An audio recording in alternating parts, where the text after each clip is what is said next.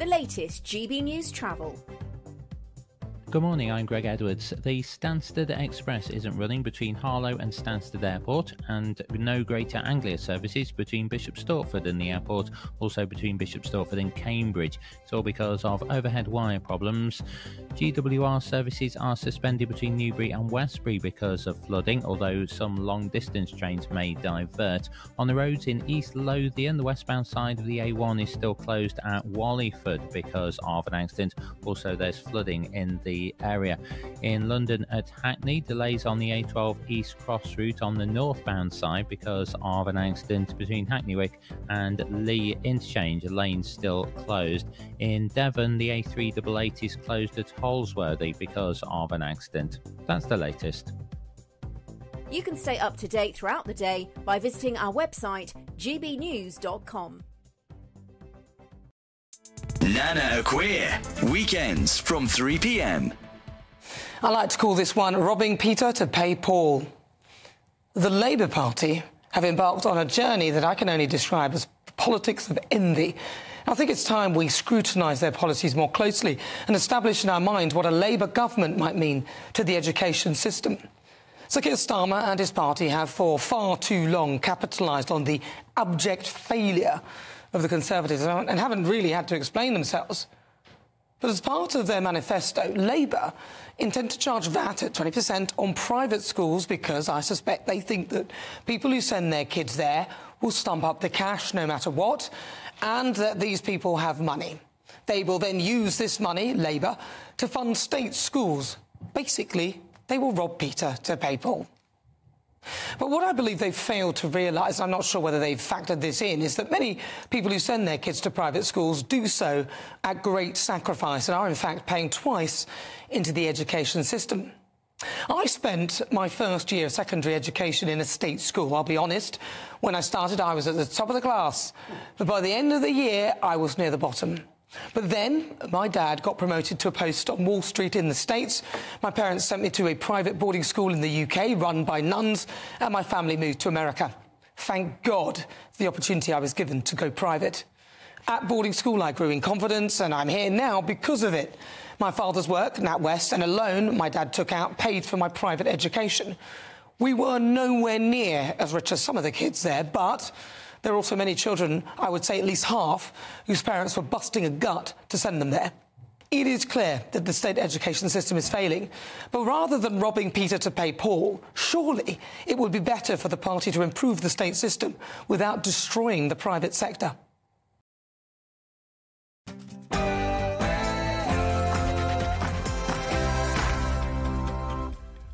Good morning to you and a blessed Good Friday. It's 9:30 on Friday, March 29th. This is Britain's Newsroom with me, Ben Leo, and Dawn Neeson. Honours for the boys. Rishi Sunak sparks an honours row after awarding a gong to a top Tory donor. The chair of the Labour Party, Annalise Dodds, gave her reaction earlier. Of astonishment.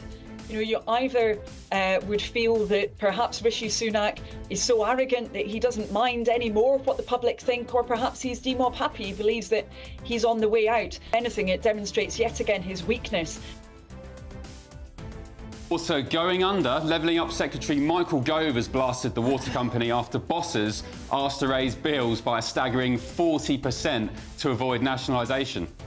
The answer is for the management team to look to their own approach and ask themselves why they're in this difficult situation. And of course the answer is because of serial mismanagement for which they must carry the can. And tired Tories, Dame Andrea Leadsom says so. Many Conservative MPs are quitting their job because they're exhausted. Let's have a listen. Your lifespan as an MP is significantly shorter than it used to be.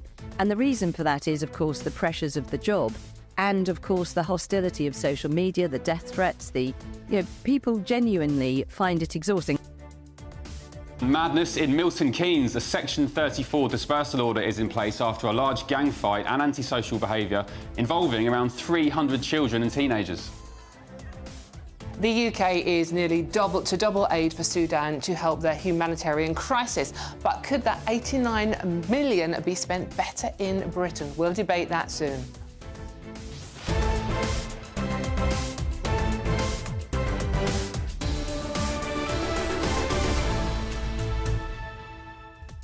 And, of course, let us know your views on all those stories, gbviews@gbnews.com. And thank you, by the way, so much for joining us on Bank Holiday weekend. It's Good Friday today. Are you religious, Dawn? What's your vibe? I'm getting more religious by the minute at the moment, to be honest with you. No, it's Good Friday, so just happy Easter, everybody, and thank you so much for joining us. Yeah, definitely. And also, by the way, we've got an exclusive with Philip Davies MP, who has just been knighted by Rishi Sunak. I'm going to ask him if it's just honours for the boys or is it well-deserved. Yes. All that and more. First, though, your news headlines with Sophia.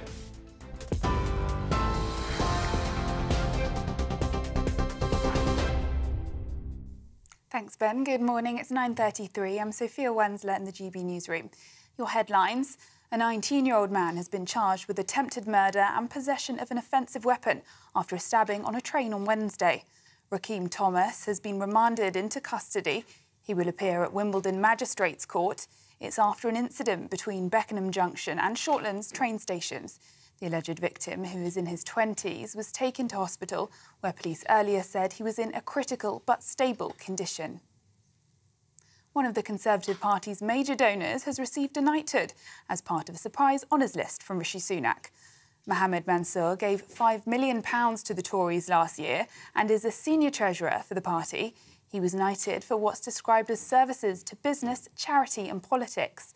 The timing of the list is unusual, coming while Parliament is in recess and on the eve of the Easter bank holiday weekend. Documents have revealed that the Post Office was aware of errors in its IT Horizon system, despite bosses proceeding with prosecutions. More than 900 sub-postmasters were wrongly prosecuted due to supposed losses flagged by a faulty computer system. A draft report carried out by Deloitte was commissioned by the Post Office in 2016. It shows that top managers knew that financial discrepancies may not be the fault of sub-postmasters. A spokesperson for the Post Office says it remains fully focused on supporting the inquiry. And we're in for a blustery Easter weekend with strong winds and even some flood warnings in place. Ferry operators are warning of possible disruption, with strong winds making for a choppy journey across the Channel. A yellow warning is in place across large parts of England throughout the day. And the RAC is warning motorists to take care on the roads, with around 14 million cars expected over the holiday. And for the latest stories, sign up to GB News Alerts by scanning the QR code on your screen or go to gbnews.com/alerts. Now it's back to Dawn and Ben.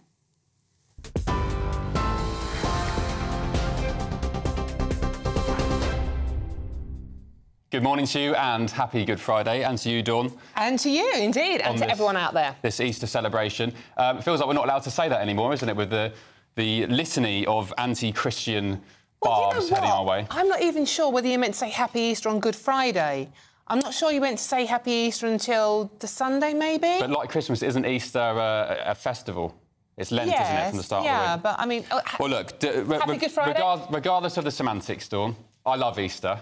I always say I'm not religious, but I have an affinity with Jesus. So happy Easter to you. Oh, thank you very much. Love you, Dawn. Oh, thank you. Right, just talk amongst yourselves. I'm just going to carry on eating this. You won't need to do an Ed Miliband and eat it on air. I'll let you off. No. I won't do that because that never looks good eating on air. We can share it, though, can't we, Ben? Yeah, definitely. Yes, in exactly. the breaks. Yes. Right, let's crack on with today's show. It's action-packed. We're going to kick off with Conservative MPs who seem to be quitting, I don't know if you've noticed, in their droves in the run-up to the general election. Have you ever wondered why? Well, here is Dame Andrea Leadsom speaking to our political editor, Christopher Hope, on his latest podcast about just this. Let's have a listen. I mean, I think those standing down this time, it is a function for many people of their time in office.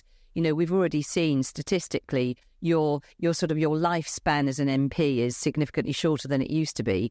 And the reason for that is, of course, the pressures of the job and, of course, the hostility of social media, the death threats, people genuinely find it exhausting. I find it exhausting. I mean, even as a, sunlit uplands person as I am, yes. I wake up some days and think, oh, really? You get daily threats, do you? I mean, well, yes. I mean, not daily. Not sort of daily threats, but I've had death threats. I've had paper death threats with, we know where you live sort of thing. I've had people spitting at me outside Parliament. It's pretty revolting.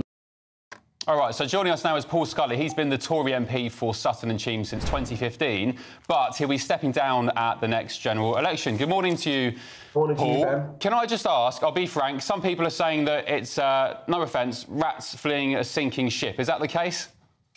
Look, not for me. I'll just brief history. My reasons. I thought, I'm pretty sure I would win my seat. It would be a struggle, but I'd win my seat in the next election. It's the next 5 years. I never wanted to retire as an MP in my 80s, shuffling around a place. So if I'm not going to be around to be the sort of part of the long-term solution for the party, better leave it to someone else to do.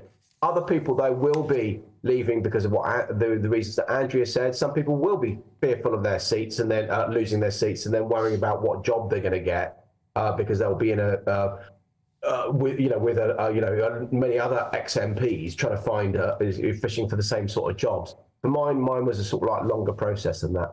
So, I mean, you also mentioned, or Andrea mentioned, that MPs are worried about their safety, and that's one of the reasons that they're tired and why they're leaving in their droves. But some of the rhetoric you've used yourself, Paul, I mean, Tower Hamlets in London being a no-go area. I mean, how worried about your personal safety as an MP? Is that one of the reasons maybe you consider stepping down? Not really, no, it wasn't actually. I'd already said to my association, funny enough, that weekend before, it was a Monday morning that I said that, and the weekend before I told my association I wasn't going to be standing. And I think it just confirmed that I made the right decision, because what I was talking about is people feeling uncomfortable going into some areas. You then get shut down because, my bad, I chose particular words that trigger some people, confect some anger for some people, and it shuts down the discussion. You can't have those kind of discussions because everything is rosy, then you're never going to get anything sorted. So it sort of confirmed the right decision for me. But the frenzy that I had was nothing compared to female MPs, to black MPs, to Asian heritage MPs, etc., who get that day in, day out. Paul, why did you apologise for that comment? Because I accept and I understand that swathes of our viewers would consider, not necessarily about Tower Hamlets, but certain parts of the UK, for that statement where it was a no-go area, you referred to Tower Hamlets as true. So why did you apologise? Because it distracted from what I was actually trying to say. What I was trying to say is not a no-go area, which some people interpreted as a you can't go in there, the police can't go in there, etc. Right. What I'm saying is that some people feel uncomfortable going into areas. It might be white people going into black areas. It might be gay people, Jewish people going into areas where they've got some of the more extreme elements of Islam in there, like the old Muslim patrols that were there a few years ago. It may be just older people going past schoolboys that feel intimidated. Got it. It's that discomfort that we've got to tackle, because otherwise what that does, that just releases the sort of a space for people to start talking, being anti-Islam, to start talking about being racist and those kind of things. That's what I was trying to get across. Paul, the other story we need to talk to you about is the gongs. Is it just cronies being rewarded? No, I don't particularly know Mohammed Mansour, so I don't really, I know that he was a donor to the party. I don't really know his wider work, but he's obviously, it's charity work and business work as well as political. But I think if you look at Philip, Sir Philip now, if you look at Mark Spencer, you look at Tracy Crouch and Harriet Baldwin, they've all done a lot of work. From the backbenches, from their select committees. Obviously, Mark Spencer was a chief whip as well in really, really difficult times. So they've earned their spurs there, those political services. Someone like Philip has been in the thorn of the side of many, many governments, but for a really constructive way that he's actually conducted himself, being that person. OK, Paul, and just finally, what do you make of this Thames Water fiasco? They're asking to hike customer bills by about 40%, whilst, drastically underperforming. Do we need to renationalise our water companies?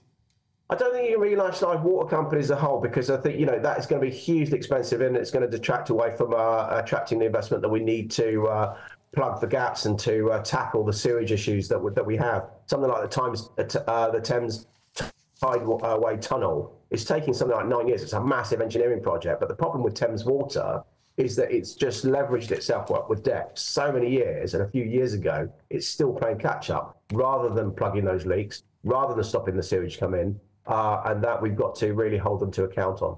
Yeah, I mean, they don't do themselves any favours. I live by the coast in Sussex, and I say every day on this show that the water company down there, Southern Water, continually pumping raw sewage into the sea. And just to be quite frank, it's vile. It is, look, but the problem is you can't do, and you're absolutely right about that, but you can't tackle it overnight. And unfortunately, there's only two ways sewage can go if you can't treat it. It either goes into that water or it comes back up where it came from. And so, you know, for those people that say stop doing it, be careful in what you want because it's going to come the other way.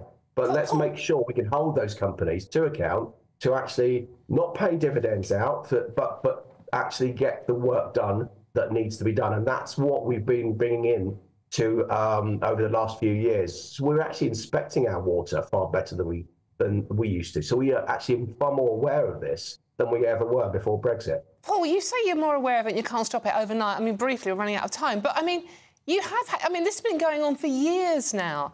The water companies have been paying themselves millions, billions of pounds in bonuses to shareholders. I mean, what is the government doing? What's Ofwat been doing? They seem absolutely useless. No, the regulator absolutely needs to be tackled. But you say it's been going on for years. About 2010, when we first came in as a coalition government, we were testing something like 10% of the things that we're testing for. Now we're up to about 95% of testing. So we can actually test for more things. It's not just sewage. There's a lot more pollutants in the water that we are actually discovering and that we're tackling the water companies on. But the regulator has been pretty ineffectual over that time. So, yes, that's why we've brought in legislation to really tighten it up. But again, as I say, if you look at the Thames issue, it's a huge, huge engineering job that's having to be done to replace all those Victorian sewers. You know, these are things that are 150 years old that we're trying to replace. Yeah. OK, Paul, one last question for you. Danny Kruger, your colleague, he said that the criticisms of the Conservative Party from Reform UK are, quote, mostly valid in a leaked recording. And he said we're not a very Conservative party in lots of ways. What do you think of that? Do you agree? I think we should always be criticised as a party. We've got to renew ourselves. But in terms of where he is, he's on a different side of the Conservative Party to many others as well. So we're a broad church. What we've got to do after the election, we need a strong, manageable party that can be led to redefine what we mean as Conservatives so we can actually sell a vision to the country. If we don't know what we're talking about in terms of that vision, then how do we expect the public to know that? Yeah, I mean, some would argue the fact you are a so-called broad church is precisely the problem. But, Paul, I appreciate your time this morning. Thank you so much. And also, good luck with your future endeavours post-politics, whatever you choose to get up to. What are you imagining for the future? Have you got plans? No, well, this is the thing now. I've got to look for a job, Ben. So I've got one small job, but it ain't going to pay the bills yet. So I've got plenty of work to be doing alongside my day job. I'm still an MP for the next few months, so I've still got to represent Sutton, Cheam and Worcester Park. All right, good man. Thank you, Paul. Appreciate it. Have a good weekend. Thank you, Paul. Thank you. Cheers. Right. In response, Thames Water have said we'd like to reassure our customers that despite this announcement, it is business as usual for Thames Water. Our 8,000 staff remain committed to working with our partners in the supply chain to provide our services for the benefit of our customers, communities and the environment. OK, right. Tonight at 9 p.m, Patrick Christie speaks to the former Immigration Minister, Robert Jenrick. You don't want to miss this. Take a listen. Well, I didn't feel that the Prime Minister understood the importance of legal migration to the British public. It was an issue that I have cared about for a long time. I shared that conviction with Suella Braverman, the Home Secretary at the time. She and I met the Prime Minister approximately every fortnight to talk about Home Office issues like stopping the boats, like security and policing. Never once did we have a conversation about legal migration because the Prime Minister didn't want to talk about it. Interesting. You don't want to miss that one, do you? Right, up next, we're sending $89 million to Sudan to help with their humanitarian crisis. Should some or maybe all of that money be spent here in the UK instead? This is Britain's Newsroom on GB News. This is GB News, Britain's news channel. Is the brand of toothpaste super important here, or is it more about the toothbrush? Because I was told a long time ago by my dentist, electric toothbrush, Pip, that is the way to go. You're exactly right. I mean, the action of mechanically removing plaque, so using a brush, is much more effective than the brand of toothpaste itself. But in terms of the ingredient in toothpaste that we're looking for, it's something called fluoride. And fluoride is essential to help remineralize and strengthen our teeth. It's really important to use a toothpaste with fluoride. And in terms of brushing, Using an electric toothbrush is just much easier. You know, you're brushing your teeth first thing in the morning, last thing at night. You're going to be a bit tired in those times. So using an electric toothbrush, you just hold it against your tooth and gum and it does all the work for you. So it's just much easier in my opinion. But you have to use your electric toothbrush properly. You're exactly right. Yeah, there is a technique of actually brushing your teeth, although it sounds really simple. With an electric toothbrush, you have to hold it against the tooth and the gum. Ideally, you want a pressure sensor in that toothbrush so you know exactly when you're pressing too hard. But if you're using a manual toothbrush, you need to move it around and small circular motions. But actually what I see is people who use manual toothbrushes, they tend to over scrub and over brush, which can actually lead to gum recession and your enamel thinning long term. Sometimes I will get up in the morning and I will have breakfast and then I'll brush my teeth. Is that wrong?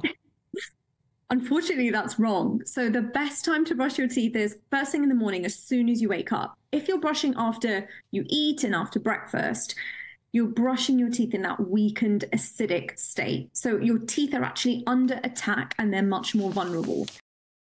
Join me, Camilla Tominey, every Sunday at 9:30 when I'll be interviewing the key players in British politics and taking them to task. This report basically says that he's not fit to stand trial. With an upcoming election looming over Westminster, now is the time for clear, honest answers. I agree. And that's precisely what I'll get. Is he indecisive? Incompetent? That's the Camilla Tominey Show at 9:30 every Sunday on GB News, the People's Channel, Britain's election channel.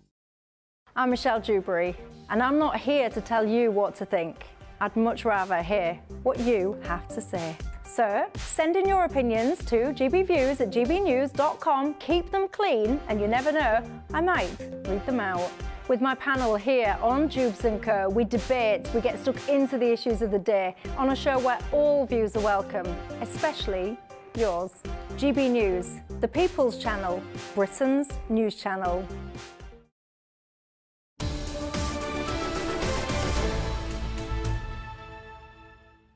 Welcome back, 9:50 a.m. Ben and Dawn on Britain's Newsroom, only on GB News. Now, the UK government has pledged to almost double its support for Sudan to £89 million. OK. It's to help the nation cope with the humanitarian crisis that was sparked by a year-long war. But should we abolish foreign aid and spend the money here in Britain? Joining us now is political commentator Femi Nylander. Good morning to you, Femi. Thanks for joining us. So £89 million to Sudan. First question, is that enough? Is it generous? Is it too much? Second of all, the wider foreign aid budget. We're sending, for example, £8.5 million to China, or we did so last year, all while, by the way, they're building bases on the moon. Is that right? So, when we talk about foreign aid, I would encourage everyone to go to YouTube at Jason Aid. What we need to remember, of course, is that this is, in many ways, a smokescreen. So countries like the UK, countries like France, what they do is they give a couple of peanuts, a bit of aid to the so-called developing world, with their right hand, whilst with the left hand, through the tax evasion of large multinational companies, through trade mispricing, through unfair global trade rules by organizations such as the World Trade Organization, which say you need to have free trade in the developing world. A country like the EU, for example, can have subsidies, farmer subsidies. That's a big thing in the news at the moment, the idea that farmers want their subsidies, but we tell poor countries they have to have free trade, they can't have subsidies. But trillions and trillions of pounds flow from poor countries to rich countries every year, and then a little bit of it gets given back in aid. And this is the reality of the situation, which anyone can see if they do a bit of research. Go to YouTube, type in Jason. And so it's almost like the bully in the playground takes everyone's pocket money, gives everyone 10p back to buy some Freddos, or I mean, with inflation, Freddos are a bit more than 10p now. When I was a kid, they were 10p, and then complains about having to give them a little bit back. Hang on, Femi. What do you mean we're taking people's pocket money? What do you mean by that? What I mean is that the UK, large multinational UK companies which work, I mean, so the UK, apart from like large bombs which blow off Palestinian kids' legs, what do we actually produce? Our main export is weapons. We don't, as a country, produce very much. We produce some services, but we don't produce very much. So where does our wealth come from? Well, the reality is, as I say, if you do the research and if you look into it, the reality is a lot of the UK's wealth comes from other countries. It comes from large British multinationals that work in other countries that avoid tax in those countries. Where does any other nation get their money from? What are you talking about? Where does any other country get their nation from when it comes to exports, their wealth from? Well, I mean, a lot of countries. So there's a difference between countries which have trade surpluses and trade deficits. Countries which have trade surpluses are countries that export more than they import, and therefore they get their wealth from exporting goods. The UK has a massive trade deficit. It doesn't get its wealth from exporting goods. It imports goods. Everything we have is made in China. A trade deficit in general. A trade deficit in economics is when you import. Is when you import more than you export with the world at large. That's what in economics trade deficit means. So if the UK imports more than it exports, it has a trade deficit. It doesn't produce very much goods. It produces weapons, but other than that, it doesn't. Margaret Thatcher destroyed all the industries in the UK. Right. Anyway, we import a lot of things, and we don't. You're saying our £13 billion aid budget that we give to other countries quite generously isn't enough. It's peanuts. I'm saying that the UK extracts wealth from other countries all over the world, which, as I say, most countries aren't the sixth richest. Can you tell me how a country like the Seychelles or a country like the Congo extracts wealth from other countries? They don't. Are you saying international trade is a bad thing? I don't quite get what you're saying. I'm saying. Sorry, I'll try and explain in simpler terms. I'm saying that the international trade system that we live in is still unfair and is still predicated upon the rules that international trade had to go through in the colonial time. I'm saying that large multinational companies that work in places like Bangladesh and use sweatshops, large multinational chocolate companies that force kids to use child labour to provide us with our Mars. Femi, sorry to interject and to interrupt you. We've got to go through a break, but appreciate you coming on. Thanks for the points. Thank you. 2 hours left coming up. Still to come. Do we really want bearded squaddies? Find out why. That will soon be a reality. This is Britain's Newsroom on GB News, the People's Channel. Alex Deakin has your weather. A brighter outlook with Box Solar, sponsors of weather on GB News. Morning. Welcome to your latest weather update from the Met Office. The Easter weekend is here and the weather looks like slowly turning a little drier and a little warmer, with many of us likely to have a fine day on Sunday. Far from fine out there today, although some of us starting off with a bit of sunshine, but showers already in some places, and the showers just get going more widely from late morning through into the early afternoon. Heavy, even thundery showers zipping through on a fairly brisk breeze, so it won't rain all day, but when the showers come along, hail, thunder is also possible. Temperatures maybe just sneaking up a bit compared to yesterday, but still feeling cool when the showers hit and because of that brisk wind. That will continue to blow showers across the UK through this evening, and overnight they should tend to fade in many locations, but we'll keep some going across the west coast of Wales, southwest England, and some continuing to push into parts of Scotland also. But many central and eastern parts of England turning dry and clear. Pretty chilly as well, temperatures well down into single digits to start Saturday. But we should start with a bit of sunshine on Saturday. Tomorrow morning, fine over the Midlands and eastern England in particular. And generally, although there will still be showers around tomorrow, not as many as today. A better chance that most of tomorrow will be dry and bright, particularly across parts of southern England. Could see some more rain returning to the southwest later on, but a bit more in the way of sunshine, feeling a bit warmer. And for many of us, Sunday looks decent too. That warm feeling inside from Boxed Boilers, sponsors of weather on GB News.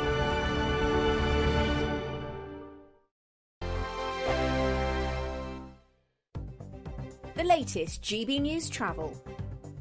Good morning, I'm Greg Edwards. On the trains, no Stansted Express services operating between Stansted Airport and Harlow Town, and there are no Greater Anglia services between Stansted Airport and Bishop Stortford, also between Bishop Stortford and Cambridge. It's all because of overhead wire problems. Meanwhile, GWR services are suspended between Newbury and Westbury because of flooding, although some long-distance trains may divert. ScotRail services are currently at a stand between Belgrove and Blair Hill after a road vehicle hit a railway bridge. In East Lothian, the A1 is still closed westbound for recovery of an accident. Delays in the area with flooding not helping the situation. And in Hertfordshire, the A1M is closed northbound between junction 6 at Welling and 7 at Stevenage South for roadworks. That's the latest. You can stay up to date throughout the day by visiting our website gbnews.com. Want to be a winner just like Phil? Obviously, whoever wins it next is going to be as happy as I was, and they're going to get even more money this time round, so why wouldn't you go in the draw? Enter our massive spring giveaway. There's £12,345 in tax-free cash to give your finances a spring boost. We'll also send you on a shopping spree with £500 worth of vouchers to spend in the store of your choice. You'll also get a garden gadget package. You have to hurry, as lines close at 5 p.m. on Friday. For another chance to win the vouchers, the treats, and £12,345 in tax-free cash, text GBWIN to 84902. Text costs £2 plus one standard network rate message, or post your name and number to GB03 PO Box 8690 Derby DE1 9TT. UK only. Entrance must be 18 or over. Lines close at 5 p.m. on Friday. Full terms and privacy notice at gbnews.com/win. Please check the closing time if watching or listening on demand. Good luck. Your weekend starts here with Friday Night Live with me, Mark Dolan, 8 till 9 on GB News. Big stories, big guests and big laughs as we get you ready for a cracking weekend. That's Friday Night Live with Mark Dolan. Fridays 8 till 9 on GB News. Bring your own drinks. The admission's free. I'm Andrew Doyle. Join me at 7 o'clock every Sunday night for Free Speech Nation, the show where I tackle the week's biggest stories in politics and current affairs with the help of my two comedian panellists and a variety of special guests. Free Speech Nation, Sunday nights from 7 on GB News, the People's Channel, Britain's news channel. Good afternoon, Britain. Good afternoon, Britain. Weekdays from midday, we bring you the most compelling stories from across the United Kingdom. And why it matters to you. From your doorstep to our inbox. That's right, we want to hear from you. Good afternoon, Britain. Only on GB News, the People's Channel, Britain's news channel.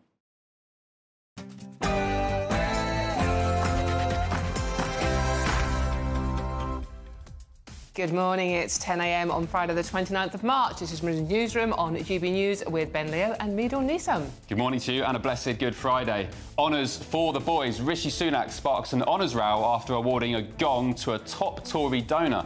The Labour Party, meanwhile, their chair, Annalise Dodds, gave her reaction earlier. Of astonishment. You know, you either would feel that perhaps Rishi Sunak is so arrogant that he doesn't mind anymore what the public think, or perhaps he's demob happy, he believes that he's on the way out. If anything, it demonstrates yet again his weakness.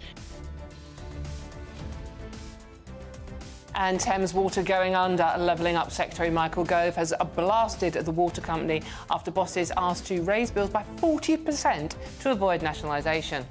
The answer is for the management team to look to their own approach and ask themselves why they're in this difficult situation. And of course, the answer is because of serial mismanagement for which they must carry the can. And madness in Milton Keynes. A Section 34 dispersal order is in place after a large gang fight and antisocial behaviour involving around 300 children and teenagers.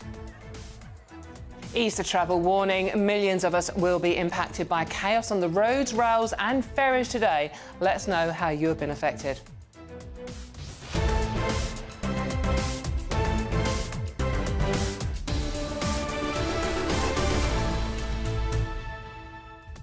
As always, let us know your thoughts on all the topics we're discussing today, not least the inbox is going wild, Dawn, about foreign aid. £89 million to Sudan in the wake of their war effort.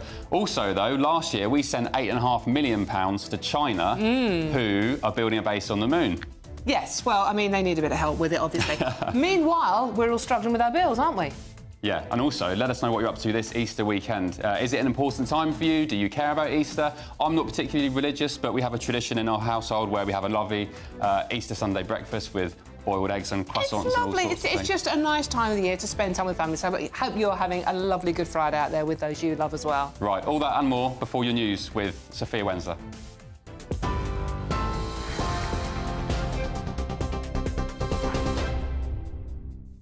Thanks, Ben. Good morning. It's 2 minutes past 10. I'm Sophia Wensler in the GB Newsroom. Your top story this hour, one of the Conservative Party's major donors has received a knighthood as part of a surprise honours list from Rishi Sunak. Mohammed Mansour gave £5 million to the Tories last year and is the senior treasurer for the party.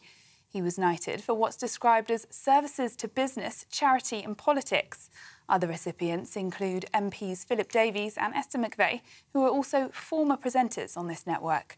The timing of the list is unusual, coming while Parliament is in recess and on the eve of the Easter bank holiday weekend. Labour Party chairwoman Annalise Dodds says it's the act of a Prime Minister who doesn't expect to have his job much longer. I think I probably had the same response as many members of the public, a response of astonishment. You know, you either would feel that perhaps Rishi Sunak is so arrogant that he doesn't mind anymore what the public think, or perhaps he's demob happy, he believes that he's on the way out. Either way, I think there's a huge amount of concern about the fact that there seems to be an almost automatic pass now under the Conservatives, and particularly the individual, Mr Mansour, who was last January, the biggest ever donor to the Conservatives, £5 million at that stage, the biggest individual donation that had been given, then seeming to have that automatic pass through to receiving an honour under Rishi Sunak. I think, if anything, it demonstrates yet again his weakness, that he's focused on internal party issues all of the time rather than on the needs of our country. Clearly, there's a big Conservative problem here. We've got to clean up politics. That's why Labour said we'd have an independent Integrity and Ethics Commission. And I think documents have revealed that the Post Office was aware of errors in its Horizon IT system, despite bosses proceeding with prosecutions. More than 900 sub-postmasters were wrongly prosecuted due to supposed losses flagged by a faulty computer system. A draft report carried out by Deloitte was commissioned by the Post Office in 2016. It shows that top managers knew that financial discrepancies may not be the fault of sub-postmasters, but continue to fight them in court regardless. A spokesperson for the Post Office says it remains fully focused on supporting the inquiry. A 19-year-old man has been charged with attempted murder and possession of an offensive weapon after a stabbing on a train on Wednesday. Rakeem Thomas has been remanded into custody. He will appear at Wimbledon Magistrates Court. It's after an incident between Beckenham Junction and Shortlands train stations. The alleged victim, who's in his 20s, was taken to hospital, where police earlier said he was in a critical but stable condition. The task of clearing Baltimore's port will take some considerable time after President Biden committed $60 million to rebuilding the collapsed bridge. It's after a cargo ship crashed into one of the key bridge's foundations on Tuesday. It remains in the port, and the measure's about as long as the Eiffel Tower. Speaking yesterday, Maryland's Governor Wes Moore said they face an incredibly complex job to reopen the port. This work will not take hours. This work will not take days. This work will not just take weeks. We have a very long road ahead of us. To the people of this state, I say we are going to get through this, because we are Maryland tough and we are Baltimore strong. And we're in for a blustery Easter weekend with strong winds and even some flood warnings in place. Ferry operators are warning of possible disruption, with strong winds making for a choppy journey across the Channel. A yellow warning is in place across large parts of England throughout today. And the RAC is warning motorists to take care on the roads, with around 14 million car trips expected over the holiday. And for the latest stories, sign up to GB News Alerts by scanning the QR code on your screen or go to gbnews.com/alerts.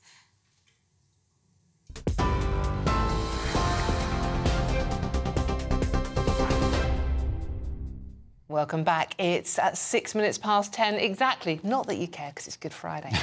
This is Britain's Newsroom on GB News with Ben Leo and Midal Neeson. Should we get stuck into some emails? Yeah. Julia has quite helpfully, good morning Julia, answered my question from the top of the show about when Easter starts. She says Easter isn't official until Easter Sunday or late Saturday night, as we are then celebrating the resurrection of Jesus. Good Friday is the day of the crucifixion, when Christ died at 3 p.m. So Good Friday is more sombre. It is, and we should actually be thinking about that as well. So if you are celebrating Easter, then, you know, thoughts with you all. Also, Andrea Leadsom and exhausted Tory MPs. Andrea Leadsom said that MPs are tired. Maybe the population are tired of MPs not taking action when it's needed and not fulfilling their election promises. Well, there's a thought. Get them to do their jobs. There's an argument there that manifesto pledges should be made law, and if you break them, then, you know, you come you come into some trouble. Ben, our prisons are full already. There's not enough room to bang them all up, unfortunately. On Philip Davies, who's just been given a gong. He's been knighted by Rishi Sunak. Margaret says, I like Philip Davies, but what has he done to deserve a knighthood, apart from being steadfast in his support of Rishi Sunak? Well, Philip's on the show a bit later on, just past 11 o'clock, so stick with us. I will be asking him just that. Yes, indeed. Be interesting. Right, now, the Prime Minister has sparked an Easter honours row, as we've just been discussing, as he's announced knighthood for a major Conservative Party donor. Egyptian-born billionaire Mohammed Mansour donated £5 million for the Tories last year. On Breakfast this morning, Stephen and Ellie asked the Labour Party chair, Annalise Dodds, about what she thought about the honours system. Probably had the same response as many members of the public, a response of astonishment. You know, you either would feel that perhaps Rishi Sunak is so arrogant that he doesn't mind any more of what the public think, or perhaps he's demob happy, he believes that he's on the way out. Either way, I think there's a huge amount of concern about the fact that there seems to be an almost automatic pass now under the Conservatives, and particularly the individual Mr Mansour, who was last January, the biggest ever donor to the Conservatives, £5 million at that stage, the biggest individual donation that had been given, then seeming to have that automatic pass through to receiving an honour under Rishi Sunak. I think, if anything, it demonstrates yet again his weakness, that he's focused on internal party issues all of the time rather than on the needs of our country. Clearly, there's a big Conservative problem here. We've got to clean up politics. That's why Labour said we'd have an independent integrity and ethics commission. And I think the public looking at this is really fed up. Joining us now is our political correspondent, Catherine Forster. Good morning, Catherine. I mean, look, I'm struggling to get angry about this because both parties, Labour and the Tories, have been doing this for years, haven't they? What's new about it? Well, yes, sure. We had the Cash for Honours scandal under Labour back in the noughties, so nothing new about this. But it is one of the reasons, isn't it, why so many people are really fed up with politicians, think they're all the same. A lot of people think that the whole system is rotten because this honours list, and it's unusual to have an honours list at this time of year. I'll come back to that in a second. But, you know, all the other people that have been given awards, reasonably uncontroversial: Mark Spencer, Farming Minister; Philip Davies, big supporter of Rishi Sunak; Christopher Nolan, of course, the film director too. But all the heat is around Mohammed Mansour because of this £5 million. Now, that's a lot of money by any measure, and he was the biggest donor to the Conservative Party right up until Frank Hester, who came along and gave them £10 million. And of course, there was an almighty row about him just a couple of weeks ago over the comments he'd made about Diane Abbott. The Conservative Party keeping tight hold of that money despite calls to give it back. Of course, they've got a general election campaign to fund, but also the timing of this has reignited speculation about when the general election might be. We're fresh from hearing it's not going to be May. The government's still saying it's working on the assumption it will be in the autumn. Most likely dates seem to be November the 14th or 21st, a week or two after the American election on November the 5th. But the timing of this is making some say, well, if things go badly in the local elections, which we pretty much know they will for the Conservatives, they might call a snap election in June or July. And this might be one of the things they're thinking about with the timing of this awards list coming right now. Catherine, why else would they announce this now? Because it was snuck out literally just before the Easter break, before everyone goes away for 4 days. So why else would they do it if it wasn't sending some kind of signal about the election? Well, yes, you would wonder. And what it has done is generated more bad headlines for the Prime Minister at a time that he's been really under fire from people across the political spectrum and indeed many people within his own party. A number of letters have gone in. Plenty of Conservative MPs now openly toying with the idea of getting rid of him. One reason, perhaps, is the need to get Vaughan Gething, the new First Minister of Wales, also Stephen Flynn, the leader of the SNP in Westminster, on to the Privy Council. So that's an official reason that we're being given. But yeah, I mean, they could have waited if they wanted to. So it's interesting, and just more bad headlines for the Prime Minister at a time that he really doesn't need them. But it does seem to be a self-inflicted. He really doesn't need them, does he? The other headline today was that Conservatives are being overtaken by Reform UK, especially among working class voters. So why are they not understanding what the working class voters, the Red Wall, are telling them? Why are they messing around with this cronyism, this honours business, when they should be concentrating on actually winning the election, maybe? Well, a very good question. And talking of reform, Richard Tice has joined the criticism of this. He said that it's obscene cronyism. He says the whole thing stinks like a rotting fish from the head.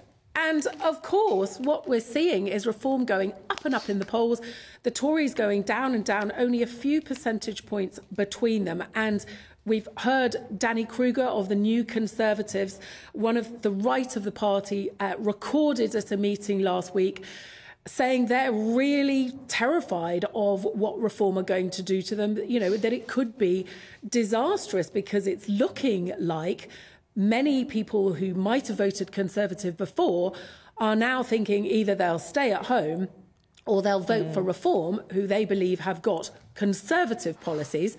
I think some of Reform's policies, in terms of the things they're promising, difficult to see perhaps how they would deliver them. But of course, it's not going to happen, is it? Because they might get millions of votes, as UKIP did back in 2015, but they're unlikely to get many seats.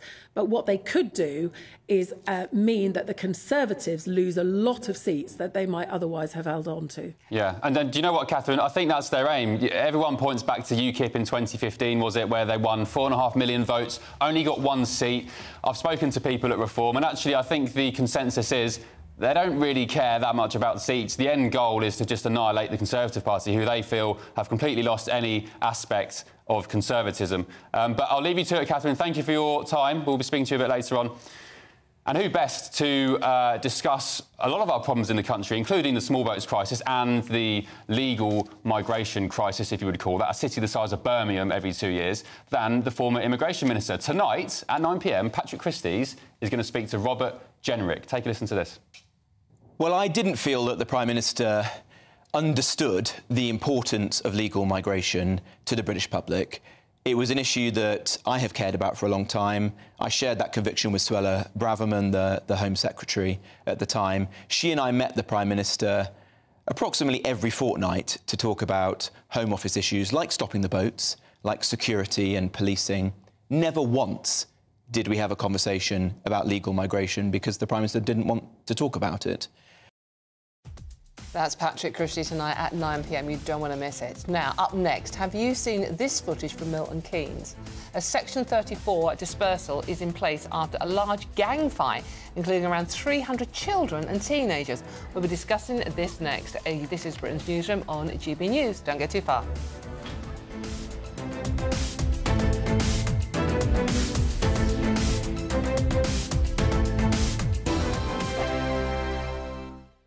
Patrick Christys tonight, weekdays from 9 p.m. Has the NHS killed your relative and then lied to you about it? There is an alleged cover-up culture in the NHS. They lie to you about why your loved one died, about poor care, then bury documents with evidence in them, and they try to silence staff who speak out. This is according to the NHS Ombudsman. There are around 11,000 avoidable deaths every year. 11,000. Someone's mum dies, their children know something dodgy happened, and then they're met with a rotten culture, including the altering of care plans, the disappearance of crucial documents, and complete denials.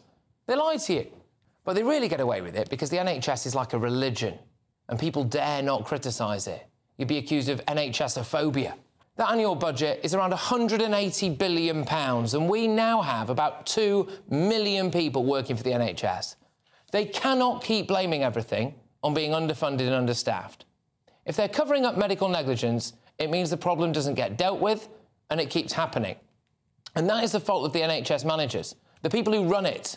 They've got the money for 837 non-clinical staff working at English hospitals on the highest paid Band 9 contracts, which is between £99,000 and £115,000 a year. How many nurses would that pay for? How many junior doctors? And they've got the time on their hands to think about making the NHS the world's first carbon-neutral health service. They've got time to consider whether women in labour should be picked up by an electric ambulance that might have to be recharged en route to the hospital. There are NHS managers with a budget of £180 billion, 2 million members of staff, and they're crying about being understaffed and under-resourced. If they spent more time looking after patients instead of finding ways to cover up avoidable deaths, then maybe we'd have a better health service. GB News is the home of free speech. We were created to champion it, and we deliver it day in, day out. Free speech allows us all to explore and debate openly the issues most important to us, our families, and of course, the British people. Having challenging conversations to enlighten each other. Which is why we hear all sides of the argument. We are the People's Channel. We will always stand by the freedom to express yourself. On TV, radio and online. This is GB News, Britain's news channel. Big news, big debates, big opinion. Patrick Christie's Tonight is the week's biggest show. Every weekday, 9 to 11 p.m, we've got the inside track on the day's top stories. There'll be sharp takes you won't get anywhere else. We will set the news agenda, not just follow it, and I want to bring you along for the ride. Whatever it is, we'll have our finger on the pulse. It's news, but it's this close to entertainment. Patrick Christie's Tonight, 9 to 11 p.m, only on GB News, the People's Channel, Britain's news channel.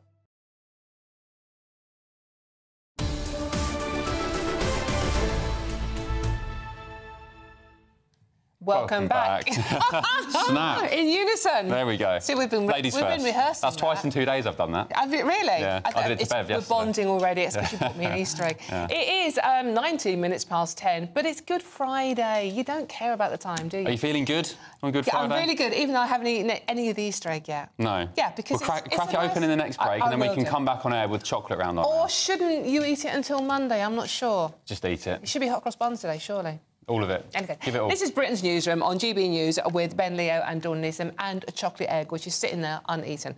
Now, thrilled to be joined by political commentator Russell Quirk and author and broadcaster Amy Nicol-Turner in the studio with us on Good Friday. Good morning. Good morning to you. Bringing gifts of eggs. I feel guilty I didn't bring chocolate. No, exactly. I think they're cancelled, Ben, don't you? Yeah, so you've not brought me any gifts? No chocolate? I'll run out in the break and try Amy? get something. I'm against the commercialisation of Christmas, and I thought you would be... Oh, give off. Oh, you've been rehearsing that one. It's a bit late for that. Right, so what do you want to kick off? Christmas, not Easter. Whoops. Easter. What do I want to kick off with? Should we kick off with beards? We're talking about beards. Beards, right. Who wants to go first on beards? So, this is a story from The Telegraph, which is that soldiers will be able to grow beards now in the army, which overturns a 100-year ban on facial hair. So they were banned more for practical reasons initially, to keep the protective equipment in place, so on and so forth. But then also they thought it carried an air of professionalism.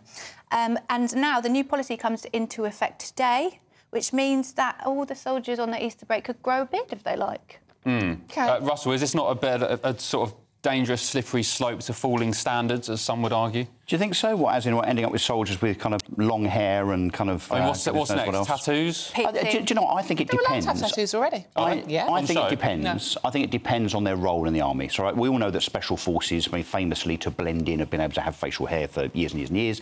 I think if you have a ceremonial role, then, of course, you need to look the part. So if you're part of the guards, Coldstream Guards and so on. But otherwise, I mean, the fact that we, up until now, have had a ban on beards in the army, I think is pretty archaic and draconian, don't you? Especially since we are recovering a recruitment crisis. But it's not just any old beard, by the way, right? OK. The policy is only a full-set beard. The length must be between 2.5 millimetres and 25.5 millimetres, which is an inch in old money, and must be trimmed off the cheekbones and neck. This is my favourite bit. There must be no patchy or uneven growth and no exaggerated colours. So, sorry, they're going to have sergeant majors running around with rulers measuring the length of soldiers' beards. And what's an exaggerated colour? Amy, are Russia and... Is that a dyed beard? And also, there's a bit discriminatory against men who can't grow proper beards. I feel quite sorry for them. Sorry, beards discrimination. No patchy beards. Stop looking at me. Beardism. Give me 3 weeks, I'll be all right. Look, on a serious note, is this not... Russia and China and the like not looking at us and thinking... you know, these absolute fools talking about beards amongst the military. We've got no aircraft carriers, or at least aircraft carriers without any jets. We're overrunning the Red Sea. And is this not just a complete waste of time talking about this? I wish we were instead saying, oh, we've upped the defence budget slightly. Oh, we no longer got a recruitment and retention problem in the army. But this is just going to hopefully increase the types of recruitment. Yeah. Got it. OK. Not sure it would be a clincher, but remains to be seen. Well, should we try and grow one for next week and see who does best? You'd probably beat me, to be fair. No offence. Takes me a long time. Actually offended. OK, should we talk about our... Fat cats. Well, fat cat water bosses in particular. So they are in the news, just about every newspaper. The fact that Thames Water, it seems, is running out of money. Of course, they are privately owned by multiple shareholders. And for a whole bunch of reasons, they are running out of money and have now gone to shareholders to say, we need some money in order to basically right our infrastructure problems. So famously, of course, these water companies lose, is it about a third of all the water they produce that comes through leaks and so on? Of course, the big debate is the fact that a lot of these bosses are on massive salaries and bonus packages, £2, £3, £4, £5 million. And I think most of the media this morning has focused on the fat cats and how, you know, clearly they're not doing their jobs despite that big pay packet. And it's actually, by the left, I have to say, been articulated that this is a reason that we shouldn't privatise anything, that we should basically nationalise everything. Now, some of us are old enough, Dawn, to remember, she and I, nationalisation back in the 70s and 80s. It was an absolute disaster, whether that was utilities, the train companies and so on. This is not a problem of privatisation. It is a problem of the way these companies have been run, the fact that the government has not made them invest in infrastructure, but also, surely, a failure of Ofwat. There's a regulator here that clearly... What's it been doing? Well, clearly is toothless. That is the problem. I think all eyes should be on Ofwat for the fact that they've allowed this farce to continue for so long. But it's so interesting because part of their remit as regulators was to protect the shareholders' dividends. That was part of their remit, which just seems utterly bizarre. But I think it is an argument against privatisation, because how can you privatise an industry which has no competition? I think it was always going to be doomed to fail, and put it in the hands of foreign ownership, and it's just completely fallen into profiteering. So would you be for nationalisation, Amy? Of the water industry, yes, and I think I'm with the vast majority. I think it's about 70% of people at the moment would support nationalising water. Interestingly, I'm in agreement today with Jacob Rees-Mogg, who said, just let it fall into administration. Let's see what happens with that. But when you talk about the fat cat bosses, I actually don't agree that it should be anything to do with them, because quite a few of the people who are running Thames Water have only just started. And that is, imagine being tasked with the company as it is right now. You need to remunerate bosses for what they're doing, and it's no easy feat, obviously, to take on a task like Thames Water at the moment. So I think you do need to... I'm sorry, I've got no sympathy for these water companies. I'll say again, I say it week in, week out. I live by the coast. The amount of times I've gone down there to swim in the sea with my young kids and they're pumping raw sewage into the water, having had years... But again, that's a failure of the regulator. It is a failure of the regulator. Imagine being pulled in and said, right, boss that, sort out that literal... whatever's in the river. That's what I'm saying. So some of these people that work there are quite new, so they've been brought in to sort out the mess. And I think they're getting paid enough. These people are on a high six-figure salary. I have no sympathy for them. They earn that salary. I don't think. But sorry, the difference when it comes to the privatisation debate is if it's a matter of national infrastructure. So if it's power, water, telephone, and so on, of course there has to be some government hands on that particular company, that particular sector and industry, to ensure that it runs not just for shareholders, but actually for the benefit of the user. This is not just an ordinary company. This is not a Tesco or an HSBC. This is a water company, and yes, it's beholden to its shareholders, but there has to be regulation in place. And indeed, there is regulation in place, but my point is, Ofwat are sitting on their hands. Yes, absolutely. Now, obviously, Thames Water aren't here to defend themselves, but they have given us a statement saying, we'd like to reassure our customers that despite this announcement, it is business as usual for Thames Water. Our 8,000 staff remain committed to working with our partners in the supply chain to provide services for our benefit of our customers, communities and the environment. Yeah, I've had enough of the lot. I've had enough of the railways, I've had enough of the water companies. Nothing works. Prices go up, nothing works, service goes down, and it's a disgrace. So if that means renationalising it all, do it. But then it'll be worse, Ben, sorry, it will be worse if it's nationalised, because it was 30, 40 years ago, because there was no accountability whatsoever. Nationalisation is not the answer. And 2 words, post office. Yeah. OK, That's right. Should we squeeze one more story in? Milton Keynes, absolute chaos in the city. 300-odd youths arrested or at least involved in a stampede. A stampede. Yeah, what's been going on? A stampede through the... there we are. This is the video. So this is a stampede through a shopping centre in Milton Keynes. I think, Amy, you live there, don't you? You live nearby. For those on radio, we can see literally hundreds, scores of kids. I think there are about 300 kids. Are they in school uniform? Yeah, quite This is as they've broken up from school, presumably. Security tried to intervene. They've been accused of being heavy-handed. But I think this speaks to the fact that the landscape of youth services has just been decimated and there's literally nothing for kids. So, hang on, whoa. You think that this has happened because social services have been diluted? Youth services. This is because there's no police around, there's no oversight, there's no deterrent, and 300 kids think that they can run through a shopping centre, frightening shoppers out of their lives. Going to a shopping centre. Amy, sorry, my kids would not be behaving like that because there's no ping pong available at the local Aren't your kids like youth age centre. 4 and 5? These are teenagers, and our teenagers are headed into a world where there are no leisure services, there are no nothing to do with crime. If we up the ante on basketball, it's not going to stop kids being stabbed on the street. What creates antisocial behaviour is having nothing to do. It's lack of discipline in the home, lack of discipline in the home, and lack of policing on the streets, and a judiciary and a penal system that is utterly liberal. You're going right to the end of the line. What about the preventative measures? What about the people that these people affect by running through a shopping centre and stampeding? When there's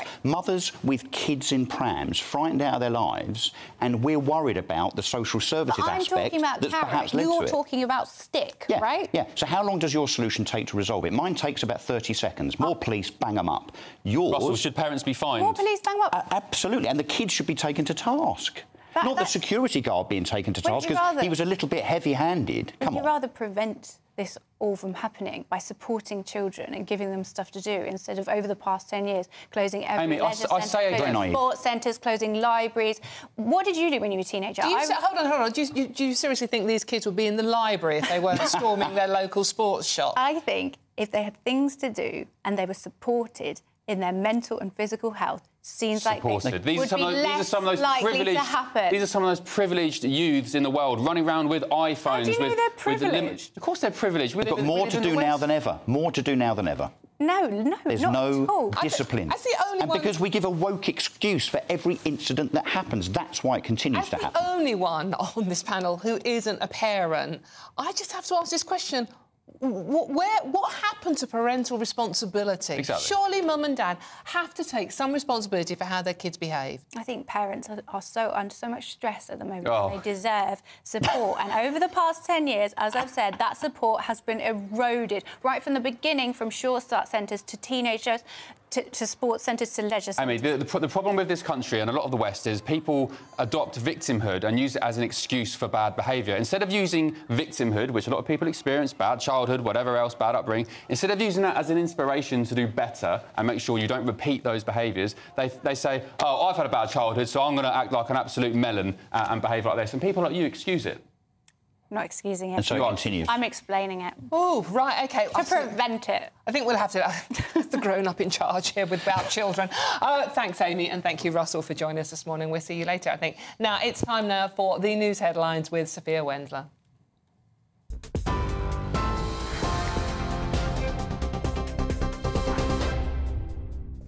Thanks, Dawn. It's 10:31. I'm Sophia Wensler in the GB Newsroom. Your headlines. One of the Conservative Party's major donors has received a knighthood as part of a surprise honours list from Rishi Sunak. Mohammed Mansour gave £5 million to the Tories last year and is a senior treasurer for the party. He was knighted for what's described as services to business, charity and politics. The timing of the list is unusual, coming while Parliament is on recess and on the eve of the Easter bank holiday weekend. A 19-year-old man has been charged with attempted murder and possession of an offensive weapon after a stabbing on a train on Wednesday. Rakeem Thomas has been remanded into custody. He will appear at Wimbledon Magistrates Court. Police said earlier that the alleged victim, who was in his 20s, was in a critical but stable condition in hospital. Documents have revealed that the Post Office was aware of errors in its Horizon IT system, despite bosses proceeding with prosecutions. More than 900 sub-postmasters were wrongly prosecuted due to supposed losses flagged by a faulty computer system. A spokesperson for the Post Office says it remains fully focused on supporting the inquiry. And we're in for a blustery Easter weekend with strong winds and even some flood warnings in place. Ferry operators are warning of possible disruption, with strong winds making for a choppy journey across the Channel. A yellow warning is in place across large parts of England throughout today, and the RAC is warning motorists to take care on the roads, with around 14 million car trips expected over the holiday. And for the latest stories, sign up to GB News Alerts by scanning the QR code on your screen or go to gbnews.com/alerts.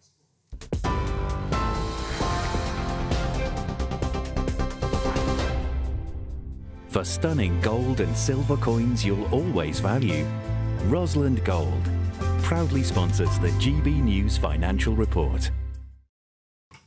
And here's a quick snapshot of today's markets. The pound will buy you $1.2618 and 1.1700 euros.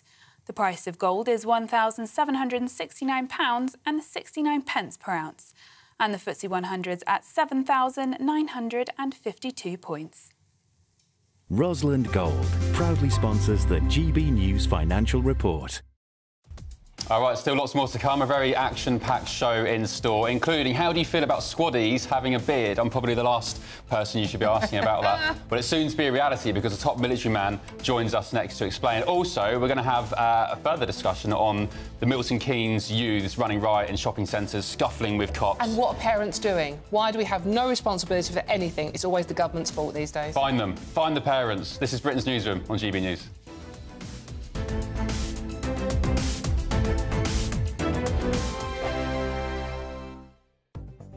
The latest GB News travel. Good morning, I'm Andy Hilbert. In Hertfordshire, the A1M northbound is closed due to roadworks until the early hours of tomorrow morning, Saturday morning, from Junction 6 for Welwyn Garden City to Junction 7 at Stevenage South. In Kent, the coastbound M20, there's a speed restriction there, of course, because of Operation Brock, which has been taking place. This is going to affect you there from Junction 8 for the Maidstone services to Junction 9 at Ashford, of course. And also to in Cumbria, the northbound M6, a lane closed due to emergency barrier repairs, Junction 39 for Shap to Junction 40 at Penrith. That's obviously going to affect you there too. And also as well on Merseyside, the southbound M6 lane closed on the exit Slip Road due to a broken down vehicle at Junction 23 for the East Lancs Road at Haydock. Again, that's going to affect you there too. That's the latest. We'll bring you more travel news here inside the next hour. You're up to date. You can stay up to date throughout the day by visiting our website, gbnews.com. GB News Breakfast, every day from 6 a.m. Could we talk about opening up the new Bond role to someone, Alex? And, yes. This is an actor called Aaron Taylor Johnson. Right. Do you remember when the director of the 50 Shades of Grey films had a young boyfriend, really young, like half her age? It was in all the papers at the time. Well, it turns out that was him. He broke his career, I think, in a film called Kick-Ass, which was... I watched it, really great film. You can't compare... What's his name? Who's the last Bond? Daniel Craig. Daniel Craig. You can't to Roger. compare... But you can't compare Roger Moore to Sean Connery either. No. Who's your favourite Bond?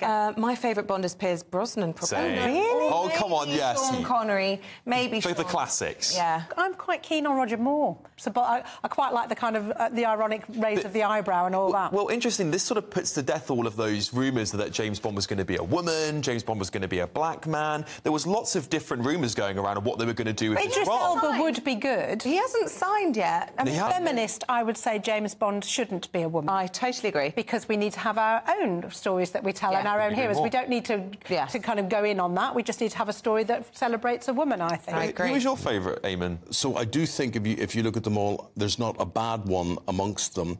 But personally, I got to know Roger Moore, and an absolute gentleman and a man who was a star in every sense of the word, and an impossibly handsome-looking man. Pierce, I think Pierce, very, very good, and Pierce, again, is a very likeable fella. Very likeable.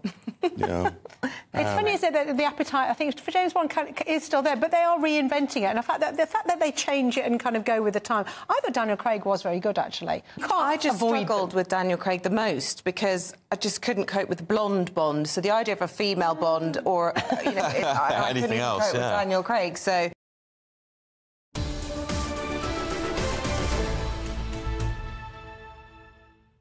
Welcome back. This is GB News with Ben and me, Dawn Neeson. And Good Friday. Hope you're having a wonderful time out there.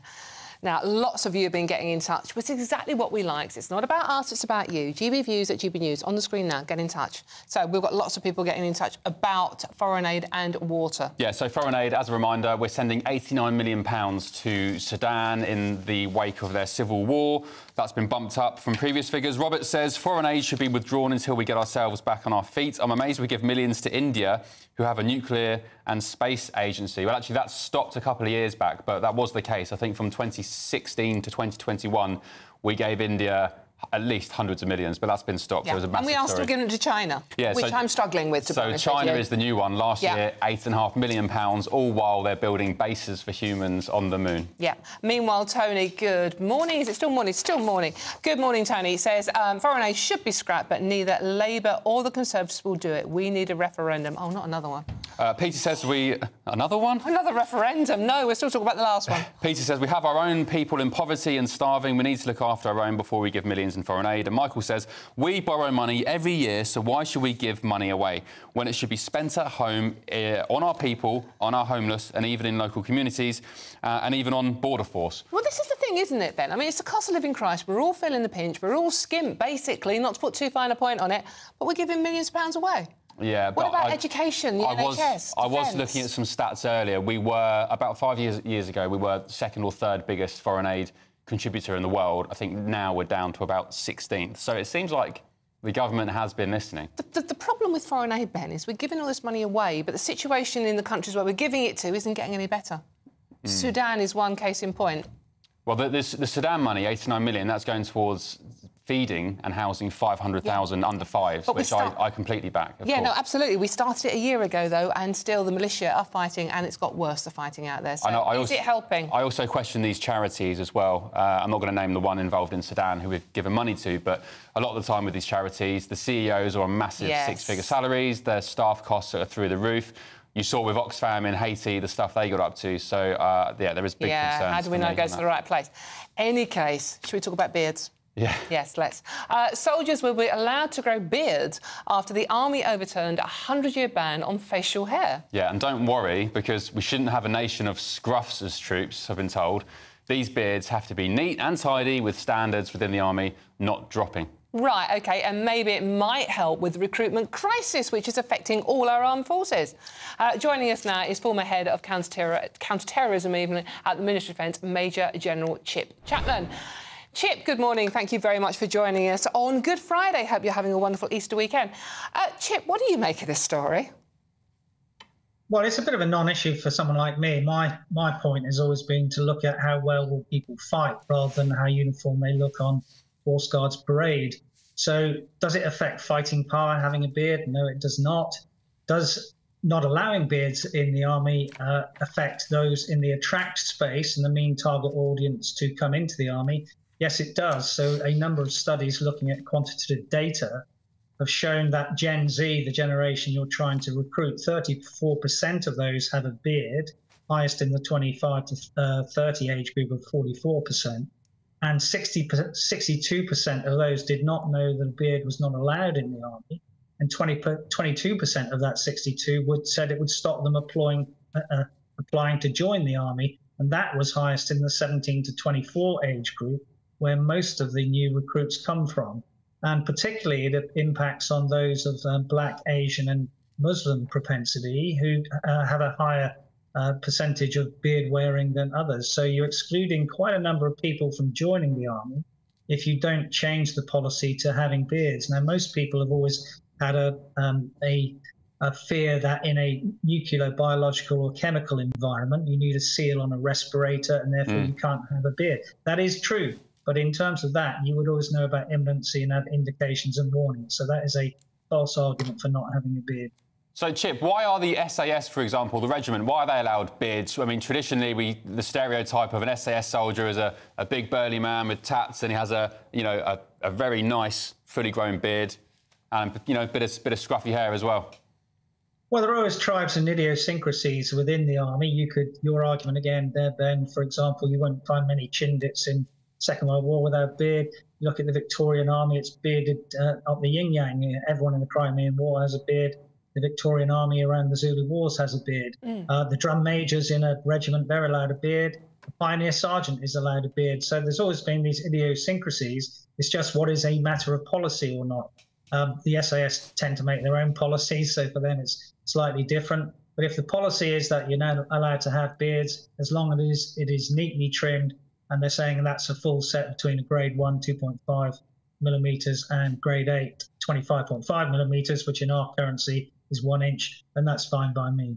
Chip, I'm sorry, my love, but I mean, given how the current levels of woke recruitment we have seen recently, where you can have anybody and everybody join up, surely we're splitting hairs, no pun intended here. I mean, I want someone who can go and fight for the country. I don't care if they've got a beard or not. And I certainly don't want senior officers getting a ruler out and measuring how fitting that is. We've got a recruitment crisis. Why don't we just recruit people who can do the blooming job? Well, that's where I started. If you recall their Dawn, how well will they fight?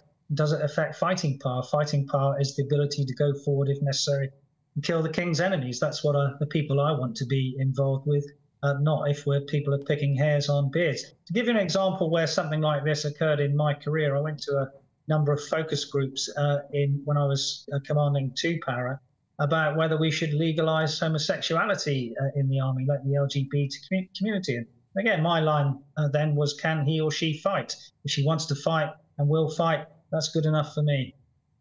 So, Chip, there's lots of screenshots doing the rounds online this morning from soldiers who have had text messages from the powers that be in their units saying, I don't care about this new policy. Our policy in this unit going forward is, as has been, no beards. Well, they'd be wrong, and that would show their lack of understanding of a new policy. You're always going to get that from particularly RSMs, regimental sergeant majors, who do like this sort of notion of complete uniformity. But in a modern army, you need to have a thinking army, not an army which is a tick-tock army, because you win wars by having a thinking organisation, not an organisation which is by rote and drills.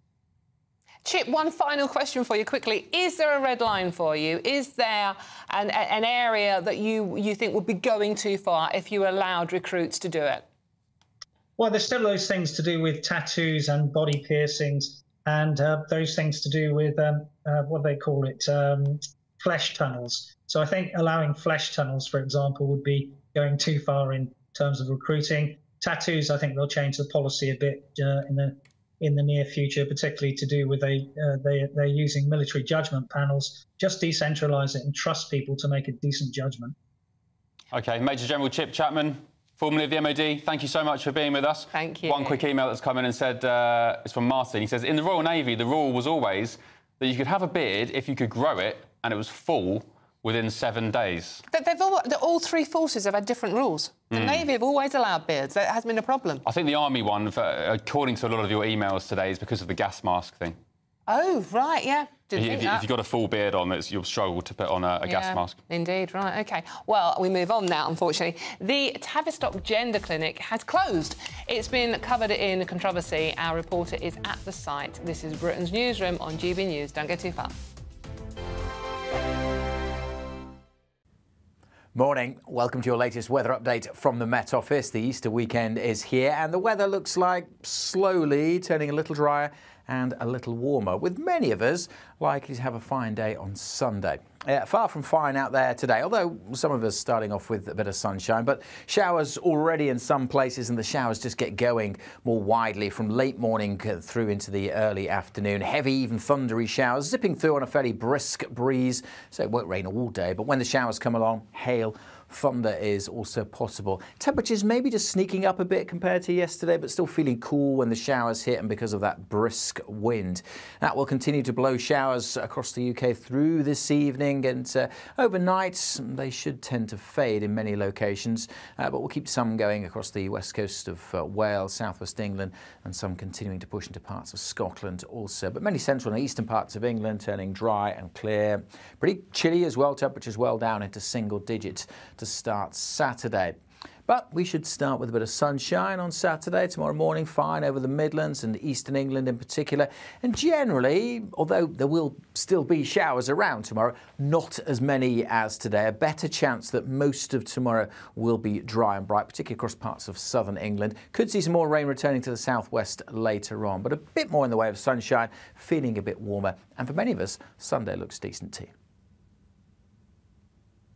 Join me, Camilla Tominey, every Sunday at 9:30 when I'll be interviewing the key players in British politics and taking them to task. This report basically says that he's not fit to stand trial. With an upcoming election looming over Westminster, now is the time for clear, honest answers. I agree. And that's precisely what I'll get. Is he indecisive?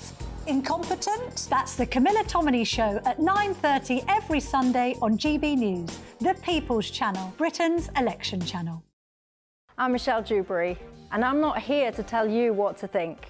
I'd much rather hear what you have to say. So send in your opinions to gbviews@gbnews.com. Keep them clean, and you never know, I might read them out.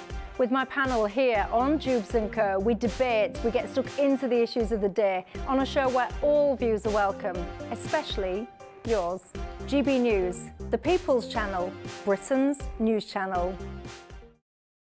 2024, a battleground year. The year the nation decides. As the parties gear up their campaigns for the next general election. Who will be left standing when the British people make one of the biggest decisions of their lives? Who will rise? And who will fall? Let's find out together. For every moment, the highs, the lows, the twists and turns. We'll be with you for every step of this journey. In 2024, GB News is Britain's election channel.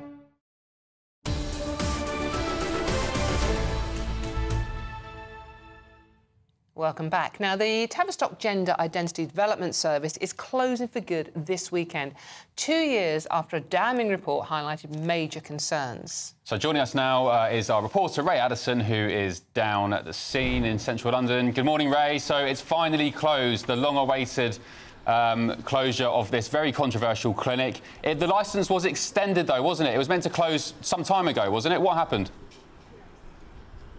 Yeah, it was supposed to close a year ago. That was extended while NHS England has been setting up a regional service. They've currently now got 2 parts of that 8-part regional service established. There's one here in London at Great Ormond Street Hospital that will be trying to replace this. Ultimately, they'll have a gender clinic service in all 8 regions of England. But mixed emotions, I think, from members of the public, from those who've been associated with this clinic. Of course, there's those who believe that it was providing, an essential, possibly even life-saving treatment to young people who are desperate to change their gender. And of course, those who believe that it was consumed by an ideology which overrode the need for proper medical ethics and standards. And of course, that meant that children were then receiving these life-changing puberty blockers instead of psychological treatment, which could have explored other options. Of course, once you've had those puberty blockers, you cannot go back. Now, many of those who've worked here over the years have tried to raise concerns. Some have resigned in protest. The very first whistleblower was Sue Evans, and she blew the whistle back in 2005. She says she's relieved to see the clinic close. I feel pleased. Obviously, I had huge anxieties about the service that the children were being given there. I felt they were being rushed into medicalised treatments at a much too early age.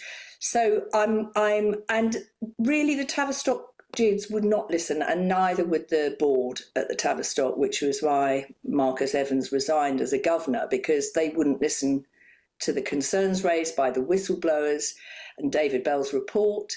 And I think that really the clinical standards and the child safeguarding in that area had really fallen well below standards.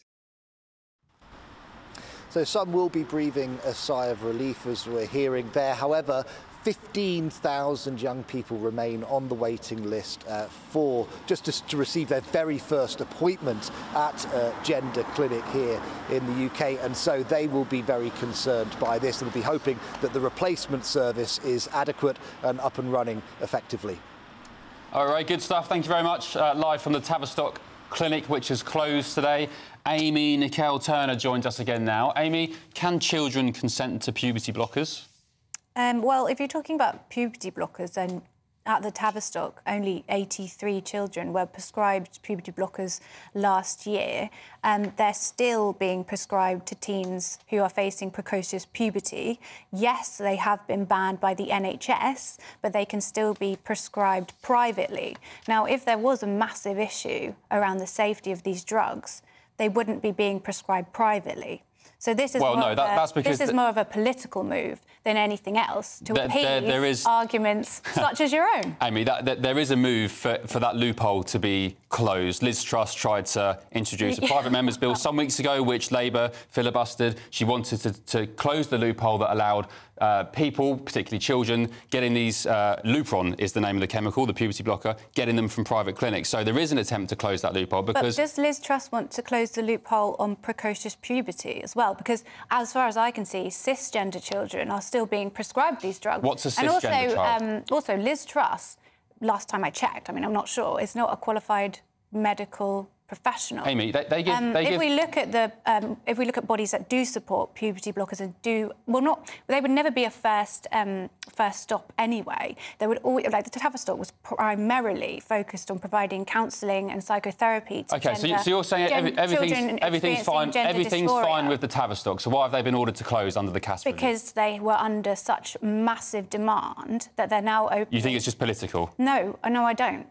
The Tavistock had massive waiting lists. It was one centre. So that means they are now opening 8 smaller hubs to be able to absorb the waiting lists and actually help these children. Did you know it's been alleged that the Tavistock, that 97.5% of children seeking sex changes there had autism, depression or other conditions that might have explained their own unhappiness. And their own statistics from GIDS at the Tavistock, 35% of children there seeking sex changes had autism, which is far above the national average. Well, that's probably why we need more clinics like the Tavistock and why 8 regional hubs are opening, so that those children experiencing those symptoms, such as that eventually are diagnosed with autism, can seek the help. At the moment, what you've got is 15,000 children on waiting lists who may have autism, who may have depression, who may have an eating disorder, but at the moment they cannot find out because of the waiting lists for these clinics. The problem with the Tavistock is it stopped doing the counselling and started doing the drug prescription, including 300... OK, we're going to have to wrap you. Thank you, Amy. 83 last year. Yeah, we're going to speak to Philip Davies, who's been given a knighthood. I'll ask him if it's honours for the boys. Stay with us. A brighter outlook with Box Solar, sponsors of weather on GB News. Morning. Welcome to your latest weather update from the Met Office. The Easter weekend is here and the weather looks like slowly turning a little drier and a little warmer, with many of us likely to have a fine day on Sunday. Far from fine out there today, although some of us starting off with a bit of sunshine, but showers already in some places, and the showers just get going more widely from late morning through into the early afternoon. Heavy, even thundery showers zipping through on a fairly brisk breeze, so it won't rain all day, but when the showers come along, hail, thunder is also possible. Temperatures maybe just sneaking up a bit compared to yesterday, but still feeling cool when the showers hit and because of that brisk wind. That will continue to blow showers across the UK through this evening, and overnight they should tend to fade in many locations, but we'll keep some going across the west coast of Wales, southwest England, and some continuing to push into parts of Scotland also. But many central and eastern parts of England turning dry and clear.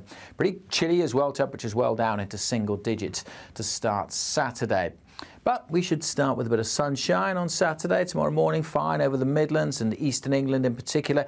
And generally, although there will still be showers around tomorrow, not as many as today. A better chance that most of tomorrow will be dry and bright, particularly across parts of southern England. Could see some more rain returning to the southwest later on, but a bit more in the way of sunshine, feeling a bit warmer. And for many of us, Sunday looks decent too.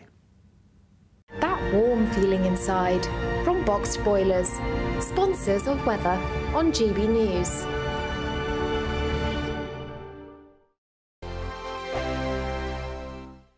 It's the final week to see how you could win big. You could win an amazing £12,345 in tax-free cash that you could spend however you like. Plus, there's a further £500 of shopping vouchers to spend at your favourite store. We'll also give you a gadget package to use in your garden this spring. That includes a games console, a pizza oven and a portable smart speaker, so you can listen to GB News on the go. You have to hurry, as lines close at 5 p.m. on Friday. For another chance to win the vouchers, the treats and £12,345 in tax-free cash, text GBWIN to 84902. Text costs £2 plus one standard network rate message, or post your name and number to GB03 PO Box 8690 Derby DE1 9TT.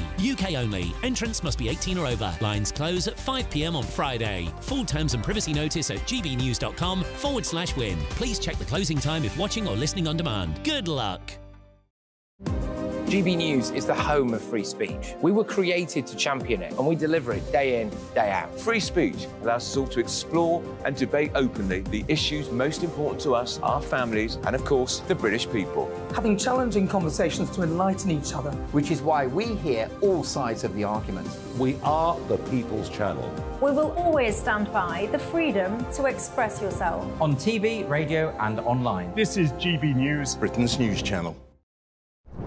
I'm Christopher Hope. And I'm Gloria Di Piero, bringing you PMQ's live here on GB News. Whenever Parliament is in session on a Wednesday at midday, we'll bring you live coverage of Prime Minister's questions. We'll be asking our viewers and listeners to submit the questions that they would like to put to the Prime Minister, and we'll put that to our panel of top politicians in our Westminster studio. That's PMQ's live here on GB News, Britain's election channel.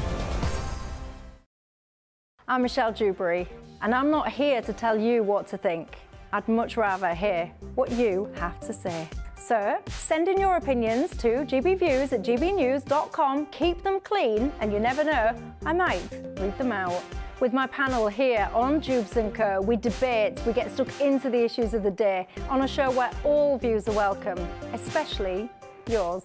GB News, the People's Channel, Britain's news channel. I think the most exciting bit for me is talking to people. People who I think are ignored often by the major news channels.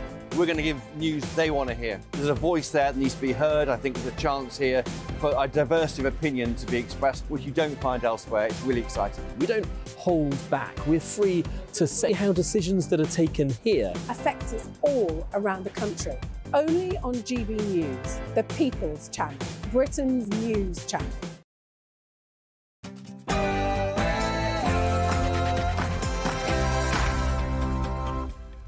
Good morning to you and a very blessed Good Friday. It's Friday, March 29th, 11 a.m. This is Britain's Newsroom on GB News with me, Ben Leo, and Dawn Neeson. Now, should parents be fined? A Section 34 dispersal order is in place after a large gang fight and antisocial behaviour involving around 300 children and teenagers in Milton Keynes. And honours for the boys. Rishi Sunak sparks an honours row after awarding a top gong to a top Tory donor. The Labour Party chair, Annalise Dodds, gave her reaction earlier. Of astonishment. You know, you either would feel that perhaps Rishi Sunak is so arrogant that he doesn't mind anymore what the public think, or perhaps he's demob happy, he believes that he's on the way out. If anything, it demonstrates yet again his weakness. And is Thames Water going under? Levelling Up Secretary Michael Gove has blasted the water company after bosses asked to raise bills by 40% to avoid nationalisation.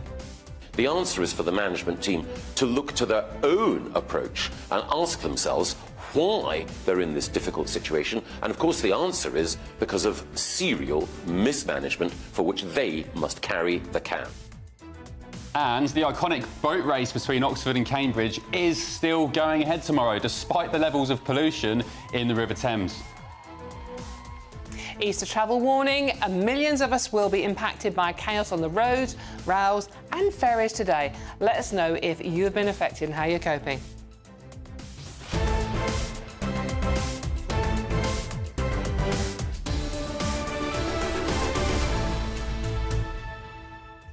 and a very happy Good Friday to you. Let us know what you're up to this bank holiday weekend. I'm working, unfortunately, today, tomorrow and Monday, but Unfortunately, you're working with me, Ben, come on. Okay, It's a thrill. I love it. It's a thrill. Although I do have the Easter Sunday off, we have a nice Easter breakfast, which I'm very much looking forward to. Yes, absolutely. I'm not invited to that one, am I? No. Champagne for breakfast? Oh, no, okay. not this weekend. But this isn't about us and what we're doing and our views, it's about you. So email us at gbviews@gbnews.com. Tell us what you're doing this Easter, tell us how you're celebrating, and tell us whether you're caught in that travel chaos out there. And also, by the way, I want to know whether you agree with parents being fined for unruly children. We saw those pictures from Milton Keynes, 300 kids and teenagers running riot, pretty much, in a shopping centre, scuffling with police. Are the parents to blame? I think so. Let us know what you think. Before all that, here's your news with Sophia.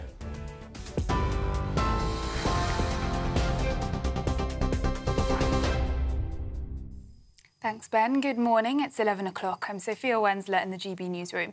Your top story this hour, one of the Conservative Party's major donors has received a knighthood as part of a surprise honours list from Rishi Sunak.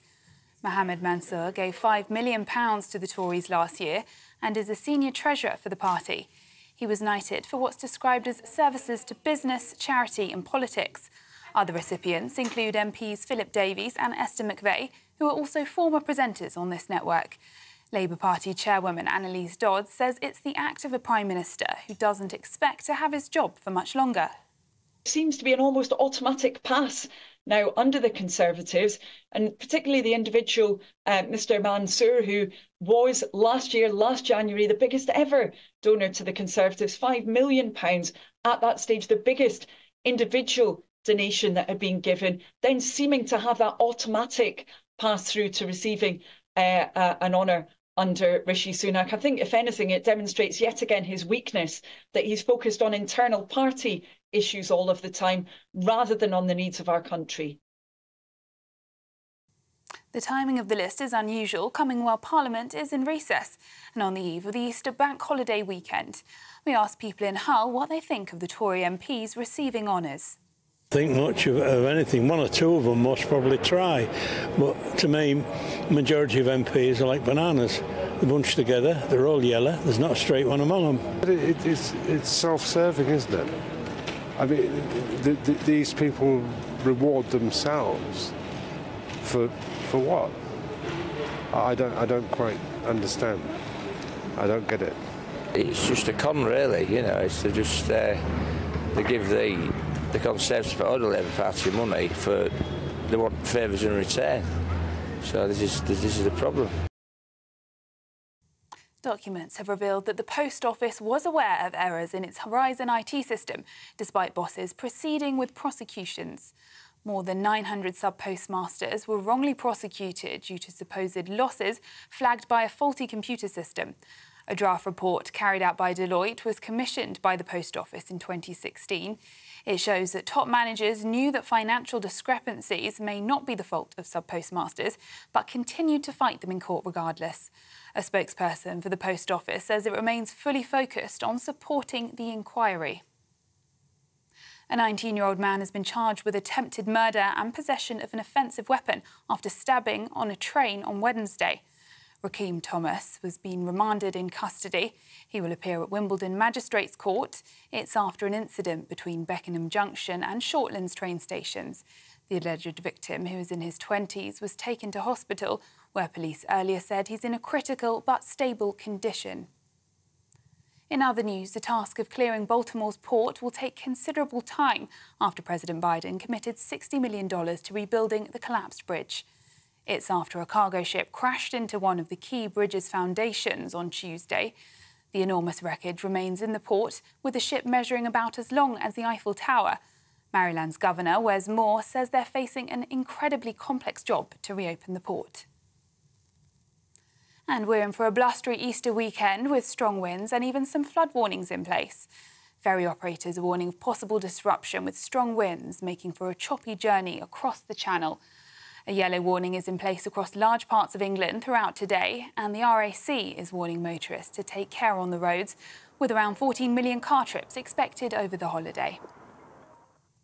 And in case your Easter weekend isn't quite sweet enough, Jerry Seinfeld is to star in a new film about the origin of the Pop-Tart.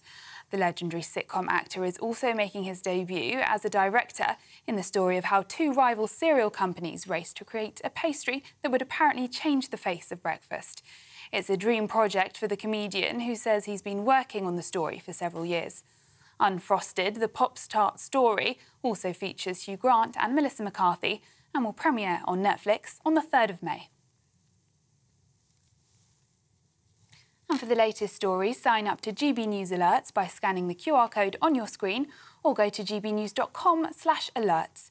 Now, it's back to Dawn and Ben.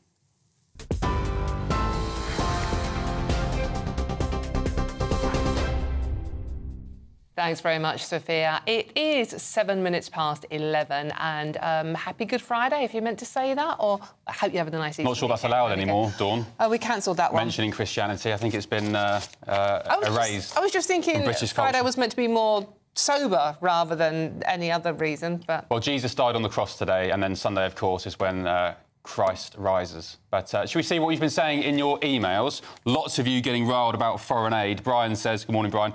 Yes, foreign aid should be stopped. We have enough issues of our own that need to be sorting out.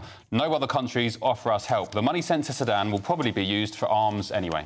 Exactly, and Ted says we should abolish foreign aid. Why are we giving more aid to Afghanistan than we're giving to the Ukraine? Most countries we give aid to are very contentious of our country. We should trade to our advantage, but otherwise give nothing.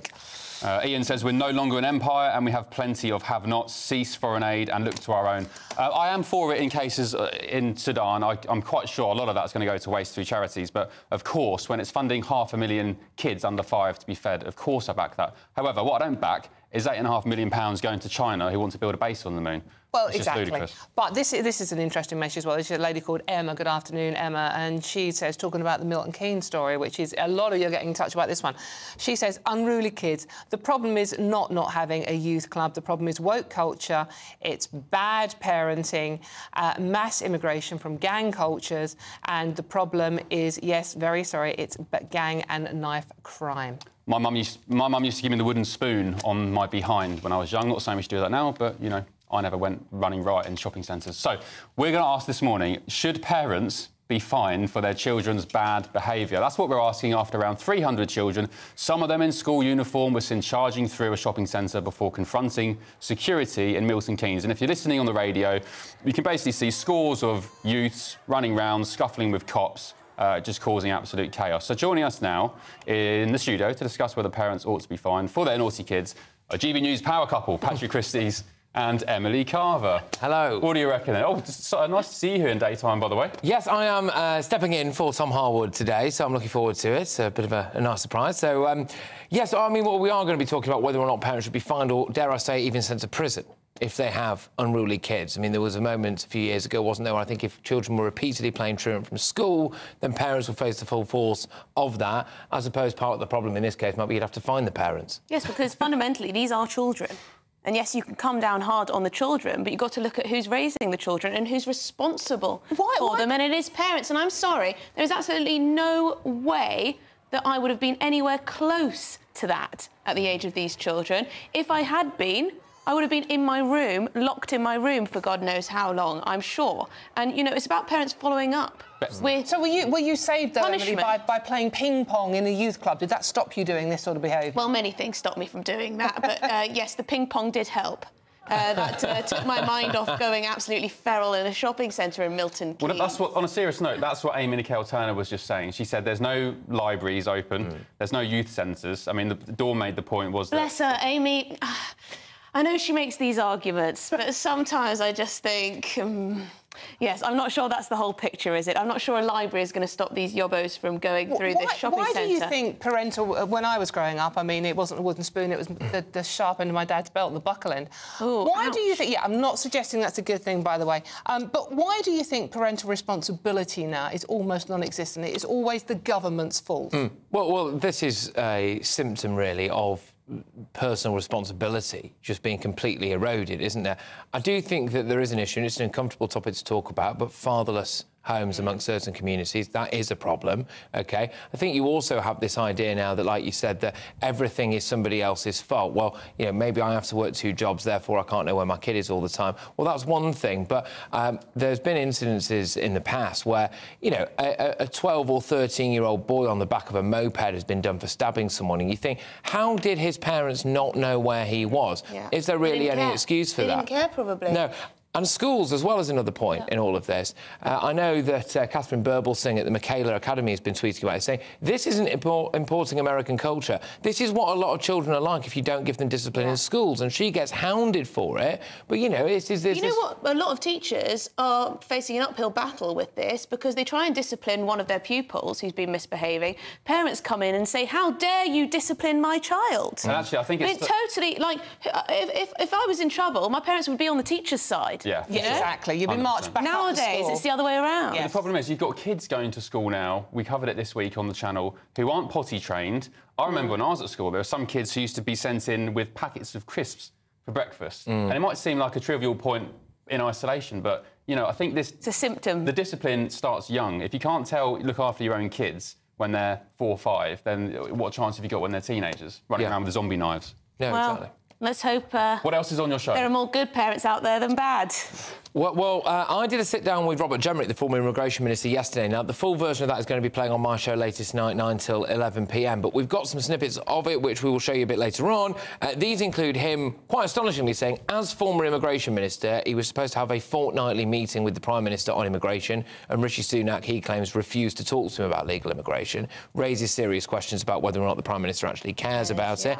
And, of course, maybe this is why Reform are doing quite well at the moment, Emily. Also, I want to talk about the Garrick Club, not because I care so much about the Garrick Club, but I'm horrified by these so-called feminists who seem to care more about one men's-only elite club in London than they do about the variety, the smorgasbord, whatever you want to call it, the plethora of issues that are actually facing women today. I mean, why do they care so much about the Garrick Club? Do they want to join the Garrick Club? Do they just want to bring down everything that's seen to be in any way elitist? Is this really the worst misogynistic thing out there? Apparently, former Tory MP Amber Rudd is going to be one of the first female members of the Garrick Club. I mean, it's ludicrous. Why would you want to sit Just make your own club. And listen to a load of boring men, Emily? Well, quite. Have they not got the Women's Institute? I mean, why don't we see this in reverse? I think it's about just tearing down anything that you don't approve of. But you can join the Women's Institute, you're not banned. Because this is what they're saying. They're saying not only that women should be allowed in, OK, fine, but that they want to get rid of all private members' clubs that exist. I mean, that's freedom of association. I mean, there are much more important issues, I would argue, anyway, facing women. We're also going to be talking about Angela Rayner as well, of course, because the pressure is still ramping up on Angela. At some point, is she going to show us her papers? I think maybe she should. It would all go away. Keir Starmer, right, conveniently distancing himself from it. I have absolute faith she's satisfied me for it, but he's not actually seeing the evidence, is he? You only do that. She's not shown him either her meeting with an accountant recently that proves she's innocent, or the documents from 15 years ago, whenever this issue first kicked off. She's the first to demand tax affairs are published when it's a Conservative MP. Isn't Starmer taking a big gamble on He is actually, yeah, I think so, unless he knows something that we don't know or that the public don't know. I think it's fear of what could come next, because the way they elect their deputy leaders, of course, is done purely by the membership. So if somebody, hypothetically speaking, like Zara Sultana, was to stand, for example, really opposed to what Keir Starmer has been doing over Gaza, etc., that could pose him a massive headache. So I've that much Very more. good point. More of that analysis at 12 o'clock. Sounds like a cracking show. Good Afternoon Britain from 12 with Patrick and Emily, and also Patrick Christie's tonight. That exclusive interview with former Immigration Minister Robert Jenrick. Right, up next we'll be speaking to one of those MPs who have been given a surprise knighthood. Are the honours deserved, or is Rishi Sunak just doing his mates a favour? This is Britain's Newsroom on GB News.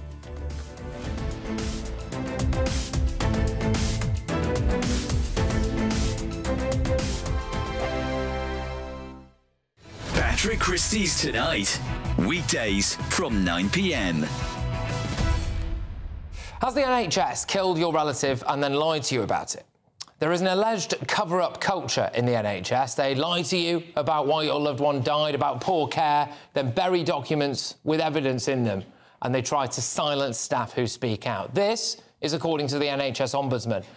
There are around 11,000 avoidable deaths every year. 11,000. Someone's mum dies, their children know something dodgy happened, And then they're met with a rotten culture, including the altering of care plans, the disappearance of crucial documents and complete denials. They lie to you, but they really get away with it because the NHS is like a religion and people dare not criticise it. You'd be accused of NHSophobia. That annual budget is around £180 billion, and we now have about 2 million people working for the NHS. They cannot keep blaming everything on being underfunded and understaffed. If they're covering up medical negligence, it means the problem doesn't get dealt with and it keeps happening. And that is the fault of the NHS managers, the people who run it. They've got the money for 837 non-clinical staff working at English hospitals on the highest paid Band 9 contracts, which is between £99,000 and £115,000 a year.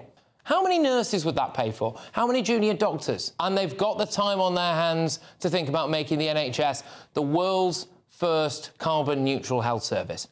They've got time to consider whether women in labour should be picked up by an electric ambulance that might have to be recharged en route to the hospital. There are NHS managers with a budget of £180 billion, 2 million members of staff, and they're crying about being understaffed and under-resourced. If they spent more time looking after patients instead of finding ways to cover up avoidable deaths, then maybe we'd have a better health service. Big news, big debates, big opinion. Patrick Christie's Tonight is the week's biggest show. Every weekday, 9 to 11 p.m, we've got the inside track on the day's top stories. There'll be sharp takes you won't get anywhere else. We will set the news agenda, not just follow it, and I want to bring you along for the ride. Whatever it is, we'll have our finger on the pulse. It's news, but it's this close to entertainment. Patrick Christie's Tonight, 9 to 11 p.m, only on GB News, the People's Channel, Britain's news channel. I'm Michelle Dewberry, and I'm not here to tell you what to think. I'd much rather hear what you have to say. So, send in your opinions to gbviews@gbnews.com. Keep them clean, and you never know, I might read them out. With my panel here on Jubes & Co, we debate, we get stuck into the issues of the day on a show where all views are welcome, especially yours. GB News, the People's Channel, Britain's news channel.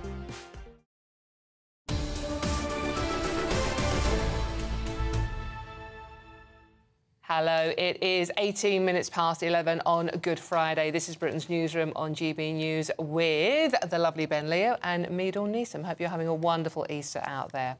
Now, the Prime Minister has sparked an Easter honours row as he's announced a knighthood for major Conservative Party donor, Egyptian-born billionaire Mohamed Mansour, who's donated £5 million to the Tories over the last year. On breakfast this morning, Stephen and Ellie asked Labour Party Chair Annalise Dodds about what she thought about the honours system.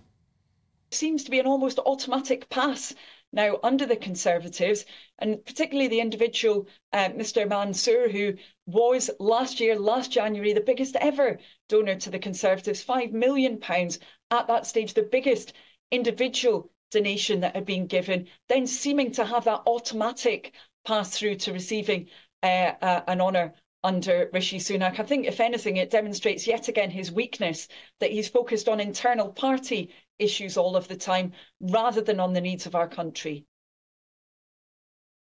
Interesting. OK, now one of the 4 MPs to receive an honour, Philip Davis, who represents Shipley. We'll hear from him in just a moment. But first, Anna Riley has been getting reaction from the people in Hull. It's self-serving, isn't it? I mean, these people reward themselves for what?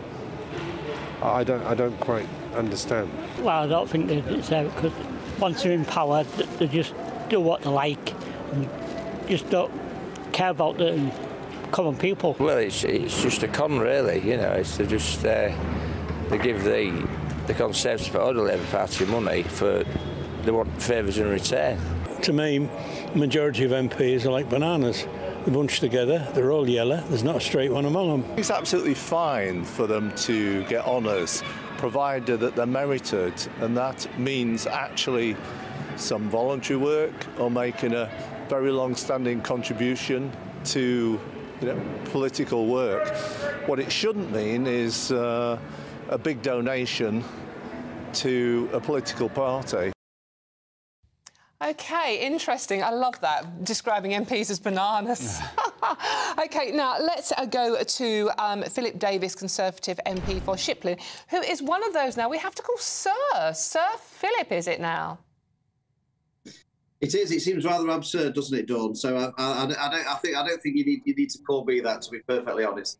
So, Philip, the one question I have to ask is what have you done to deserve it? Well, that's not really for me to answer, Dawn, is it? To be perfectly honest, I didn't award this to myself. It was awarded to me, so it's not for me. It's not for me to decide that. That's for other people, and people will have their own opinion about whether any honour is merited or not. And you only have to look at social media, and you'll see that some people think it's the best decision that Rishi Sunak's ever made, and some people think it's an absolute disgrace. And 'twas ever thus, I suppose. But it's not for me to say whether I deserve it or not, or what I've done. It's for, like I say, I did award it to myself. Do you think you deserve it? Well, look, I think probably. I mean, I've never been in this position before, but people feel. But I think certainly from my point of view, I certainly feel that there's lots more deserving people than me to be honoured. But you know, I'm still immensely proud, and you know, and I'm very pleased for lots of people who have helped me along the way. My family, my local Shipley Conservative Association, who took a gamble and selected me 22 years ago to be their parliamentary candidate. The people of Shipley that have re-elected me on many occasions to serve them in Parliament. I'm really pleased and grateful for all of their support, because ultimately it wouldn't have happened without them. That's really what I feel. I don't sit here feeling smugly that I deserve it. I probably feel that I don't deserve it, but nevertheless, I still feel extremely proud and grateful.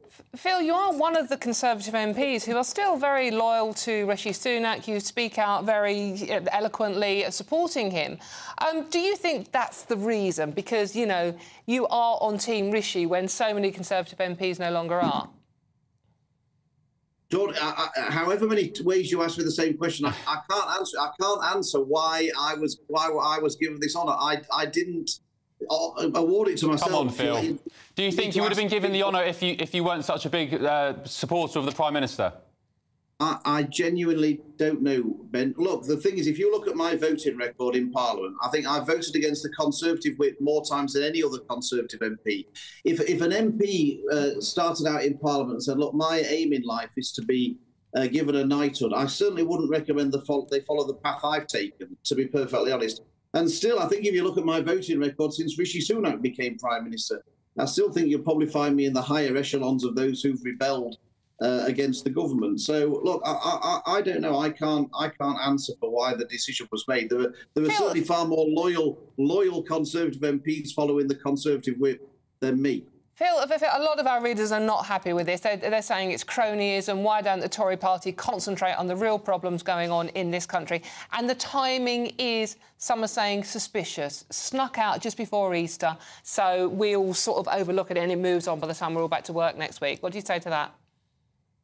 Well, again, they're not really questions for me, Dawn. They're questions for the people who drew up the honours list and for the people who announced it. I didn't do any of that. I'm a recipient. I'm not one of the people who actually made the decision or decided on the timing or anything like that. You're asking the wrong person those questions, I fear. OK, Phil, well, listen, congratulations. From our questions, we don't want to take away any of the pride that you must be feeling with this honour. And lots of your constituents are emailing and on Twitter saying it's thoroughly deserved. You've served them for many, many years quite loyally. So congratulations to you. And as you said, you should be feeling proud.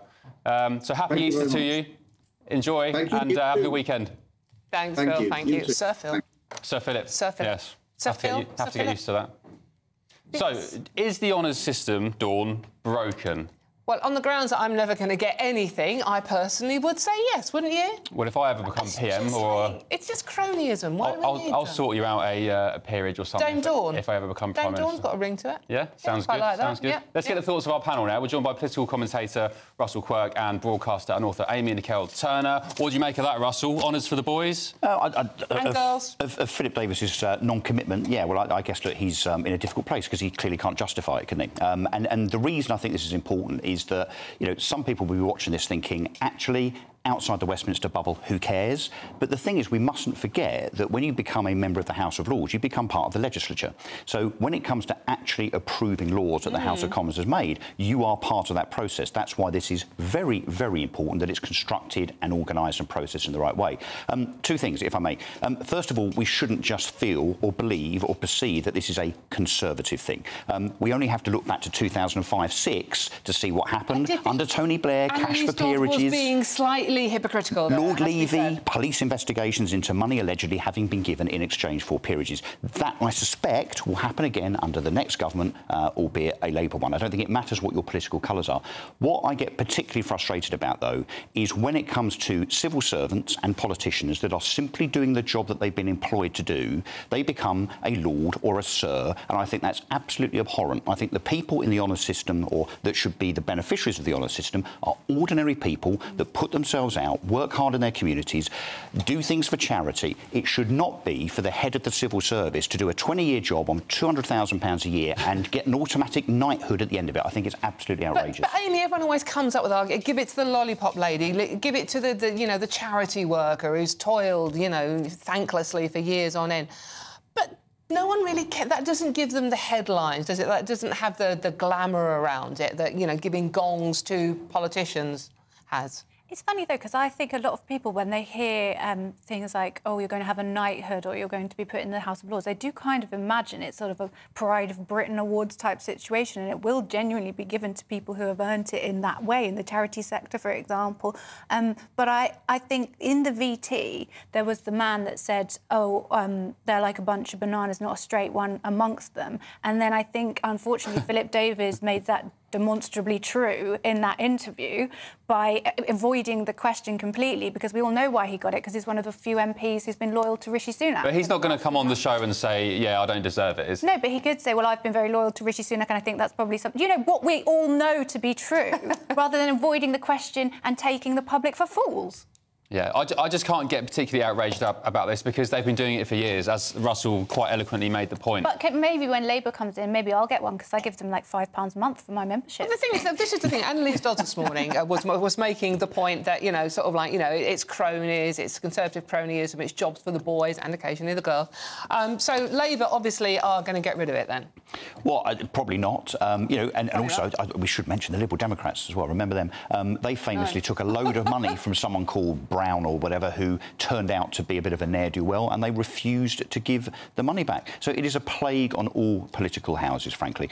This honour system is absolutely well and truly broken, has no credibility whatsoever. Right, should we squeeze in one more story? 10 years of same-sex marriage. Last year marked the 10th anniversary of same-sex marriage being legalised in England and Wales.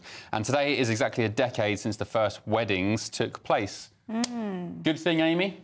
Well, this was David Cameron's best work, wasn't it? He was the PM of equal marriage. Yeah, it's great to commemorate it, but I think it's also important to draw upon the fact that still the Church of England will not legalise same-sex marriage, and they will only bless same-sex weddings. So although we're celebrating the 10 years of legal equal marriage. But some Christians don't believe in same-sex relationships. Well, then we still have progress to make, don't we? Russell, is nothing sacred? By the way, I fully support same-sex marriage. Absolutely, 100%. But when it comes to the church, can we not just, I think the hypocrisy here, Ben, is palpable on the basis that we have the Archbishop of Canterbury, Justin Welby, preaching morality and wokeism to us on a daily basis. I mean, he uses every opportunity, and he wants to talk about the virtue of immigration and so on and so forth. Yet, when it comes to morals and wokeism, he won't ordain and sanction same-sex marriage. I mean, it seems rather hypocritical to me. It feels like we're edging ever closer, though. Like now they're why does it take so long? To bless the wedding. Why does it take so long? And actually, what's interesting is it was the Conservative government, as you rightly say, under David Cameron, that legalised this. Why didn't the Labour Party do it? And this is in their kind of their purview, isn't it? But then it was equally. Theresa May then came in and she believed that the Gender Recognition Act would be her same-sex marriage and have the same kind of same reception and be celebrated, and look how that... I mean, the church has trans priests and trans vicars, so why wouldn't you allow gay marriage in the church? Yes, yeah. It just doesn't make sense. There's a recent story this week, isn't there, where someone was in trouble for causing a transgender priest. He when he should have been using the correct pronouns. OK, so we move on. Now, your morning news with Sophia Wensler.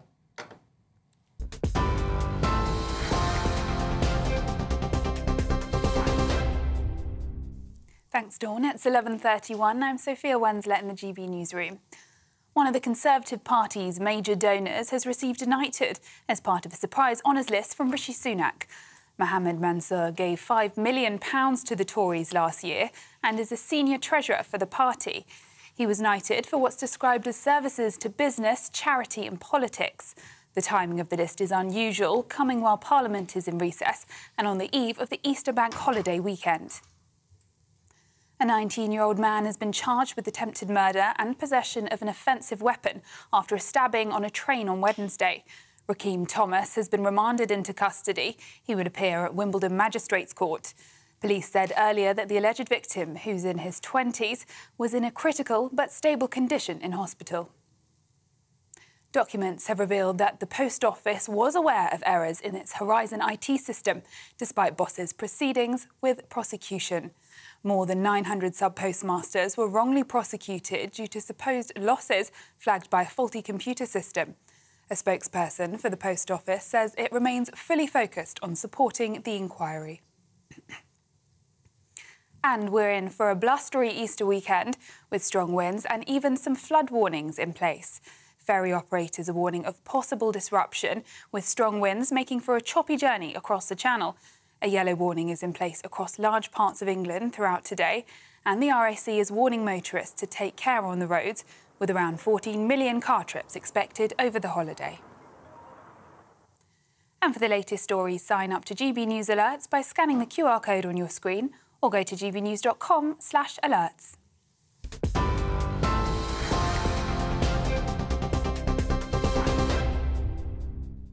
Right, there's a big episode of Patrick Christie's tonight hitting the airwaves, hitting your screens at 9 p.m. He's going to speak exclusively to former Immigration Minister Robert Jenrick about everything migration. Small boats, the legal migration, a city the size of Birmingham every 2 years. Let's take a quick listen to what is in store tonight.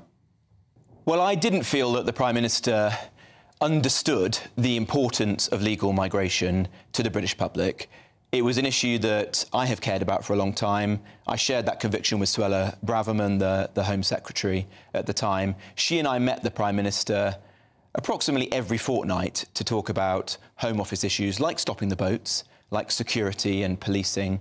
Never once did we have a conversation about legal migration because the Prime Minister didn't want to talk about it.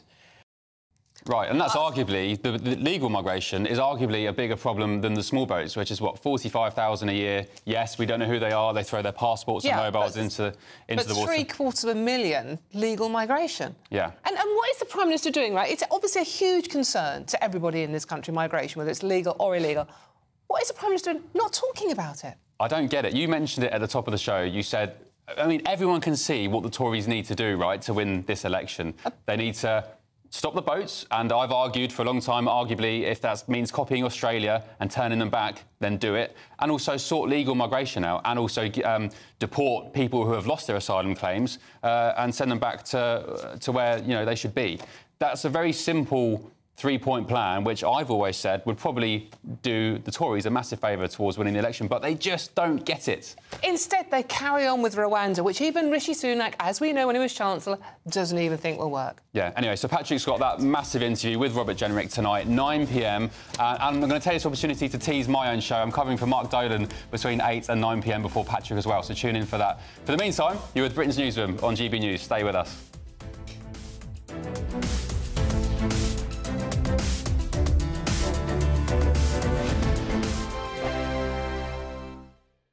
Dubes & Co. Weekdays from 6 p.m. The Guardian's not happy, everybody, because one of their headline stories today was about a private members club that is for gentlemen only, the Garrick Club I refer to in London. There's accusations now, Quinton, that it's all the kind of upper echelons of society, all the powerful... It's a cabal of important, powerful people who are running the country. And I thought to myself, when I heard descriptions like that, I bet Quinton Letts is somehow involved. Are you? I've been to the Garrick a few times. Why can't women be members? Because it's a gents' club. My daughter, one of my daughters, is a member of an all-women's club called the University Women's Club, and they don't allow blokes in. It's an outrage. No, it's not. It's a free country. I mean, it's archaic and it needs to change. What is? You know, is my view. The fact that the Garrick doesn't admit women members. There are lots of these members' clubs, you know, across London, probably in other parts in the country as well, and you know, you have to pay for membership, so it is well-to-do members of society that go. I've nothing against them existing, but all of them have changed their constitution. Those that were once men only, you know, they all now admit women. The only exception now is the Garrick. My other thought is, well, why are we talking about it if we've got nothing more important going on? Just to be frank, I genuinely could not care less if there is a club that I'm not allowed into because of my sex. I do, though, think that if you're going to start... You're allowed in there. They let them in. Yeah, but not as members. Yeah. But I do think if you're going to start, you know, having all of this kind of respect and all the rest of it for single-sex spaces for men, then you can't, as a society, allow the ridiculousness that goes on in female spaces when a man sticks a dress on and a wig maybe and a bit of lipstick if he's feeling bold and says that he's called Sharon and then wants to be allowed into that space, and then those establishments then buckle and let those men actually into things like changing rooms of women. That really, really annoys me. GB News is the home of free speech. We were created to champion it, and we deliver it day in, day out. Free speech allows us all to explore and debate openly the issues most important to us, our families, and of course, the British people. Having challenging conversations to enlighten each other. Which is why we hear all sides of the argument. We are the People's Channel. We will always stand by the freedom to express yourself. On TV, radio and online. This is GB News, Britain's news channel. Every Sunday from 11, join Michael Portillo. There'll be topical discussion, looking at the week before and the week to come. So kick back and relax at 11 a.m. on Sundays on GB News with me, Michael Portillo. GB News, the People's Channel, Britain's news channel. I'm Gloria Di Piero. This is GB News, Britain's election channel.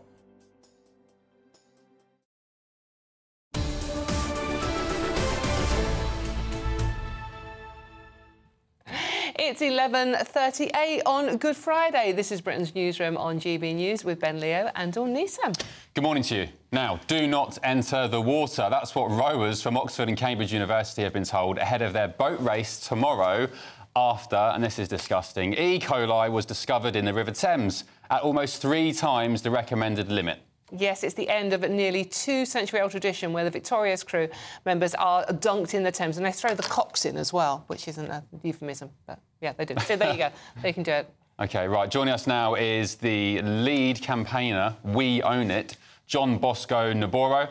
Good morning, John. So, E. coli running rampant in the River Thames. Is this unusual? Is it record amounts of E. coli, or does this tend to happen between various years? No, it's not usual at all. It's quite unique this year at the levels at which it is running. And the reason for this is obviously record levels of sewage being dumped into our river by Thames Water. And of course, the problem affects other rivers and seas across the country, where other water companies are dumping sewage into the river as well. I was thinking this morning about whether or not this should continue to be called the boat race. Perhaps they should change the name to the floor is lava, where if you step into the water, you might contract some kidney disease and sepsis. And this is the cost of water privatization after 30 years. So, John Bosco, you've been complaining and campaigning about this for a long while now. Why has nothing been done? Every year the situation has got worse. The government do nothing. Ofwat do nothing. What's going on? Well, I think there is an ideological obsession at the top of government with privatization. Voters, the people listening to this call right now, including a big majority of Conservative voters, 7 out of 10 voters support taking our water fully into public ownership. And the reason for that is quite rational and straightforward. We are literally the only country in Europe that runs water in public hands. We're also the only country in the United Kingdom that runs water in private hands. Scotland is publicly owned. In Wales, water is owned by a company that is owned by the government there. It makes no sense. This Thames Water, for example, has taken out around £7 billion in dividends from the company since it was privatized. And guess who owns it? When we're talking about owning water by ourselves, our water, Thames Water, is owned by Abu Dhabi, Kuwait, the Chinese government sovereign wealth fund. It's incredible. John, I have been going on about this for weeks and weeks and weeks. I think it's absolutely disgusting what these water companies do, and it's a damning indictment on this country that we are literally pumping raw sewage into our rivers, our seas, our waterways. It's the stuff of the third world. They do that in Southeast Asia. They pump, you know, literal filth into their waterways, and we're doing it. And at the same time, as you said, paying these people, these shareholders, these private companies from abroad, billions and billions. Do any other Western countries, say in Europe, for example, do this? No. I think that's a fairly simple question to answer. And even in the United States, where obviously a lot of people will think, well, that's the land of private enterprise, 90% of the local authorities there, because their water is mainly run locally, 90% of the local authorities there run their water in public hands. It makes no sense to run something that is so fundamentally not market friendly. You don't have a choice. When you open your tap, you don't have a choice as to who is going to supply that water. There is no competition. You're not going to decide, all right, I'm going to stop this month getting from Thames Water. I'm going to start getting from GBNews water, for example. So it's quite important that we treat this as what it is, something that's there to serve the public good. And being run in private hands does not do that. And obviously, the evidence is staring us in the face right now. The boat race has essentially become the floor is lava. John Bosco, I mean, I've had E. coli infection, and it's really, really not pleasant at all. Thankfully, I wasn't as bad as some people get with it. I mean, do you think, you know, the boat race maybe should not go ahead full stop, that the water is too polluted now? Well, I would not deign to suggest that it doesn't go ahead. It's a very long, historic event. I think that what should stop happening is our water being controlled by these companies who cannot get their house in order. It shouldn't be run in this way. We should not allow ourselves to change our traditions, the traditions of people across this country, in order to fit a model of running water that is incredibly unique in the world, and also that is not delivering the results that people want. And obviously, we're talking about the boat race today.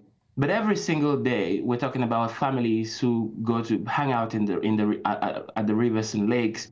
We're talking about children on school trips who go to these rivers. So this is not just an issue that affects Oxford and Cambridge. It's an issue that affects families across this country, and we should not have to change because we want to accommodate profiteering private water companies. We should take these companies or our water back into public ownership, reinvest the profits. I just wanted to point out one thing. Scotland kept their water in public hands when ours was privatized.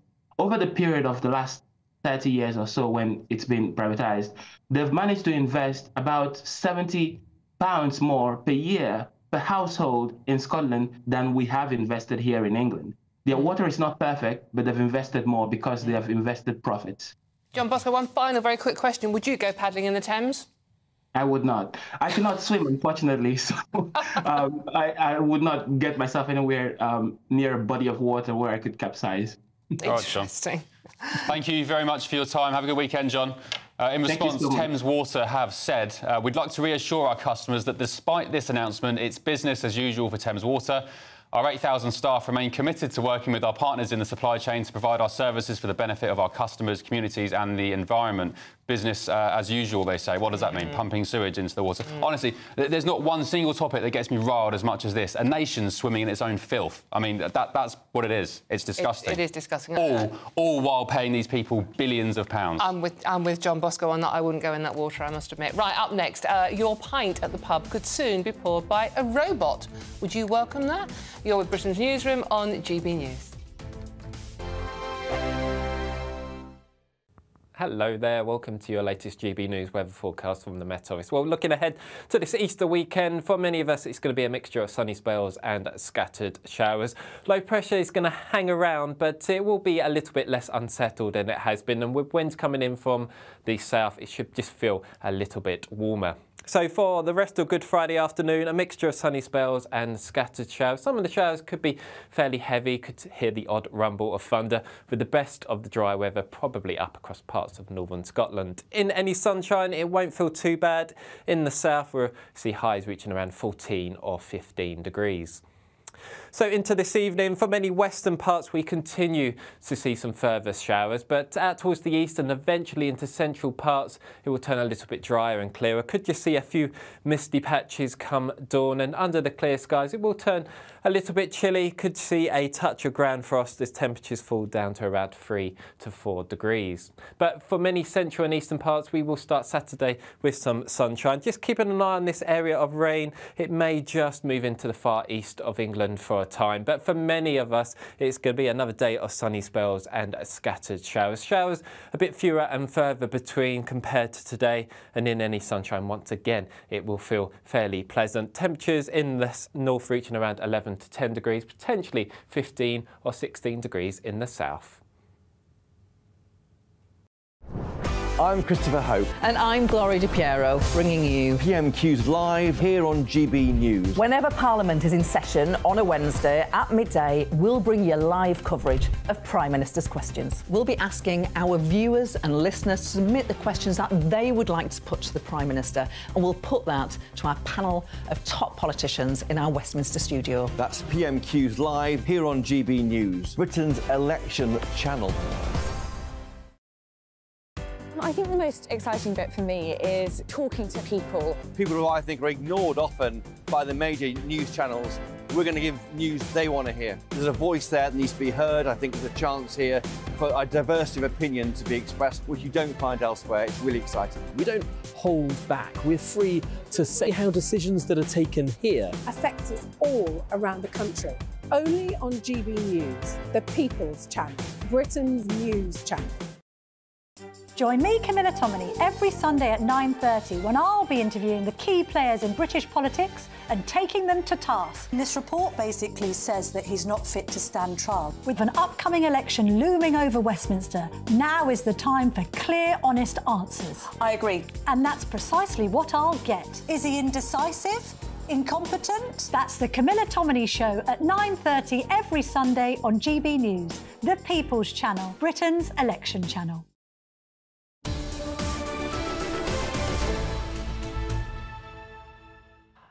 Hello, welcome back. Right, it's Good Friday, Easter weekend, so let's talk about beer, shall we?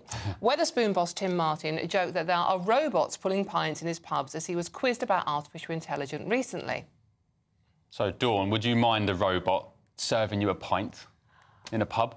But now, at this precise moment in time, it's a little bit early, but seeing as you're asking, yes, I wouldn't mind at all, to be honest with you. However, I don't want to do bar people out of jobs either. And that is the problem here. Joining us now is lawyer and artificial intelligence enthusiast, Andrew Eborn, enthusiast. Andrew, we've had this conversation a million times. We have. AI terrifies the life out of me, especially seeing as many of the jobs that are going to be lost to AI are disproportionately women's jobs. Absolutely, and I always say it's our greatest human achievement, but also potentially our biggest existential threat. And what you do, as you know, I talk around the world as a futurist, advising companies about what's happening in technology and these seismic advances there are, so that people are prepared. But if you remember the jobs they had 40 years ago, about 60% of those are no longer in effect, but they've been replaced by other jobs, and that's what's going to happen. He was brilliant in his thing. He was talking about the coffee machine, and we have one here at GB News. You don't have a coffee maker doing that sort of stuff. You have a little wonderful machine. You press the button, it makes your coffee for you. It never works. Well, I've had a fantastic coffee. It's one of the best coffee in broadcasting. I love it. But what's going to happen? Every single job in the world will be affected by artificial intelligence. It's been around since the 50s and that sort of stuff. So if you're not aware of what it can achieve, you're going to miss out. But as you said, I don't think this is just going to be an exodus of jobs and that's it. Because when the internet came around, everyone was saying the same thing. Oh my God, we're going to be out of our jobs. That robots and the internet's going to take everything over. As you've alluded to, it just creates opportunities for new jobs because we're going to be doing so many things that we can't even think of or envision right now. Yeah, you're absolutely right. 60% of the jobs we have today weren't around 40 years ago, and you're going to see seismic changes in that sort of thing. The great thing about AI is that we're getting wonderful changes in things like medicine. We're finding cures for disease. diseases and so on and so forth. In terms of jobs, it's also enhancing things. You have like new forms of entertainment. You've got the ABBA-verse is happening at the moment on that sort of side as well. Frankly, I find that weird. The thing is with AI, I get, right, artificial intelligence is being invented by us, but now we've invented AI that invents other AI. Yes. So we have no idea what the bots are doing talking to one another. Well, and that's the scary thing. We do need... You might remember that we had this first World Safety Summit right here in the UK at Bletchley Park last year, and they all came in, Elon Musk, and I'm a Musketeer, support everything he does, well, most of the things he does. You work on that sort of premise. The reality is that if we understand what it can do, then you make sure you have safeguards in place as well, and that's the reality. So what it's going to do, lots of jobs, the boring, repetitive jobs, the manual jobs, the processing of huge amounts of data, it's much better with AI, and it's going to make life much more efficient. And that's the thing to look at. Rishi Sunak has been engineering the UK to become a world leader in AI innovation. Are we there? Are we a world leader? Where does the UK sit? We totally punch above our weight. Really? We should absolutely. I campaigned to put the AI into Britain and see what I did there. You work on that sort of premise. So we have some of the best brains in the world. We have some of the most creative things. The way to look at AI, and Rishi alluded to it during the Safety Summit, is as a co-pilot. If you understand what it can do, then it's brilliant. I do this thing, as Dawn knows, called Fake or Fact, which we look at all the time. And if you combine AI, which was the word of the year last year, Collins' word of the year, with fake news, which was 2017, the world is a polluted information age. What you need to do is to question everything. What do you reckon about getting AI robots to patrol the English Channel and stop the small boats? Yeah, they could do it. And actually, you're working on the sort of base. They could absolutely do that. And also, they can work out the likelihood of certain things happening. In the same way, they can predict criminality. They can predict certain things as well. So all of that is happening behind the scenes. They don't talk as much about it, but it is happening.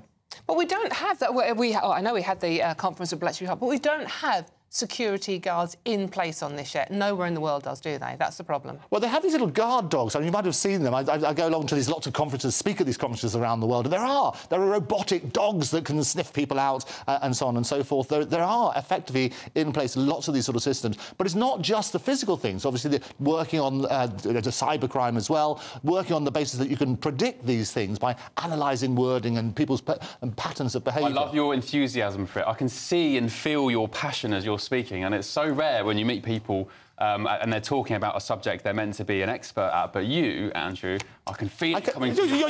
You're a convert now, Ben. Thank you. No, he's not actually a bot. I am a bot. I am a bot. You know, that enthusiasm isn't coming from a pre-programmed bot designed to sell AI to you. It certainly is, and well spotted. It looks good. Well, it is a reality. I just hope they don't replace TV presenters. That's all I'll say.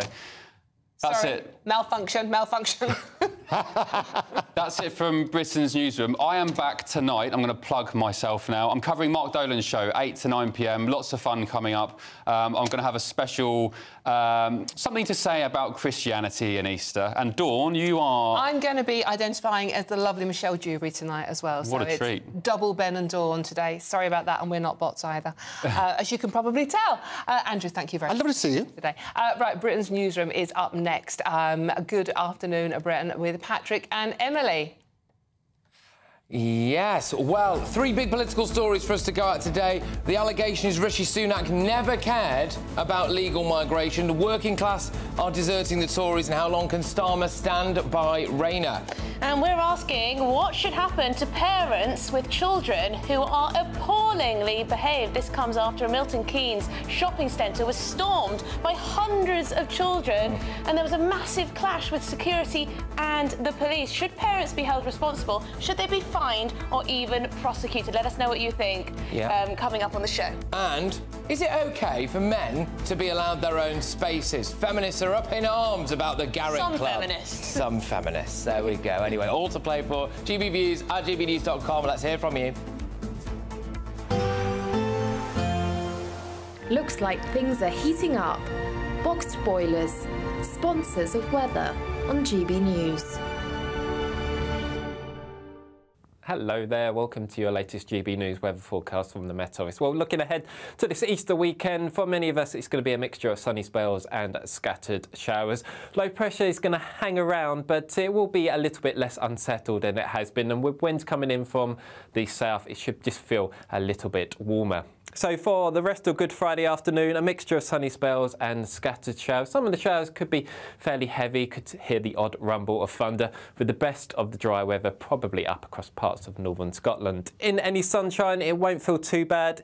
In the south, we'll see highs reaching around 14 or 15 degrees.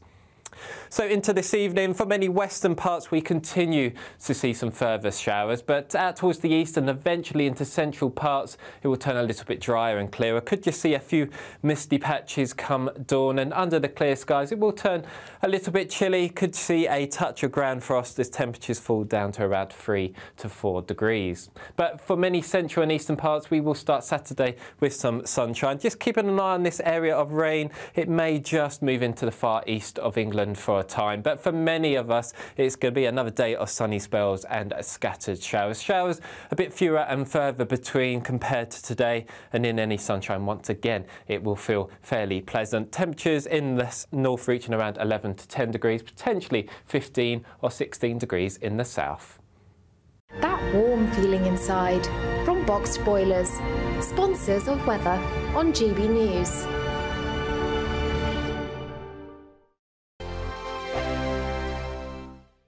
Want to be a winner just like Phil? Obviously, whoever wins it next is going to be as happy as I was, and they're going to get even more money this time round, so why wouldn't you go in the draw? Enter our massive spring giveaway. There's £12,345 in tax-free cash to give your finances a spring boost. We'll also send you on a shopping spree with £500 worth of vouchers to spend in the store of your choice. You'll also get a garden gadget package. You have to hurry, as lines close at 5 p.m. on Friday. For another chance to win the vouchers, the treats, and £12,345 in tax-free cash, text GBWIN to 84902. Text costs £2 plus one standard network rate message, or post your name and number to GB03 PO Box 8690 Derby DE1 9TT. UK only. Entrants must be 18 or over. Lines close at 5 p.m. on Friday. Full terms and privacy notice at gbnews.com/win. Please check the closing time if watching or listening on demand. Good luck.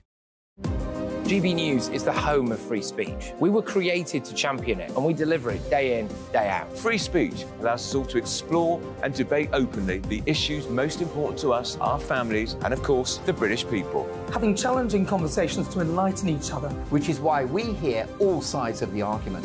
We are the People's Channel. We will always stand by the freedom to express yourself. On TV, radio,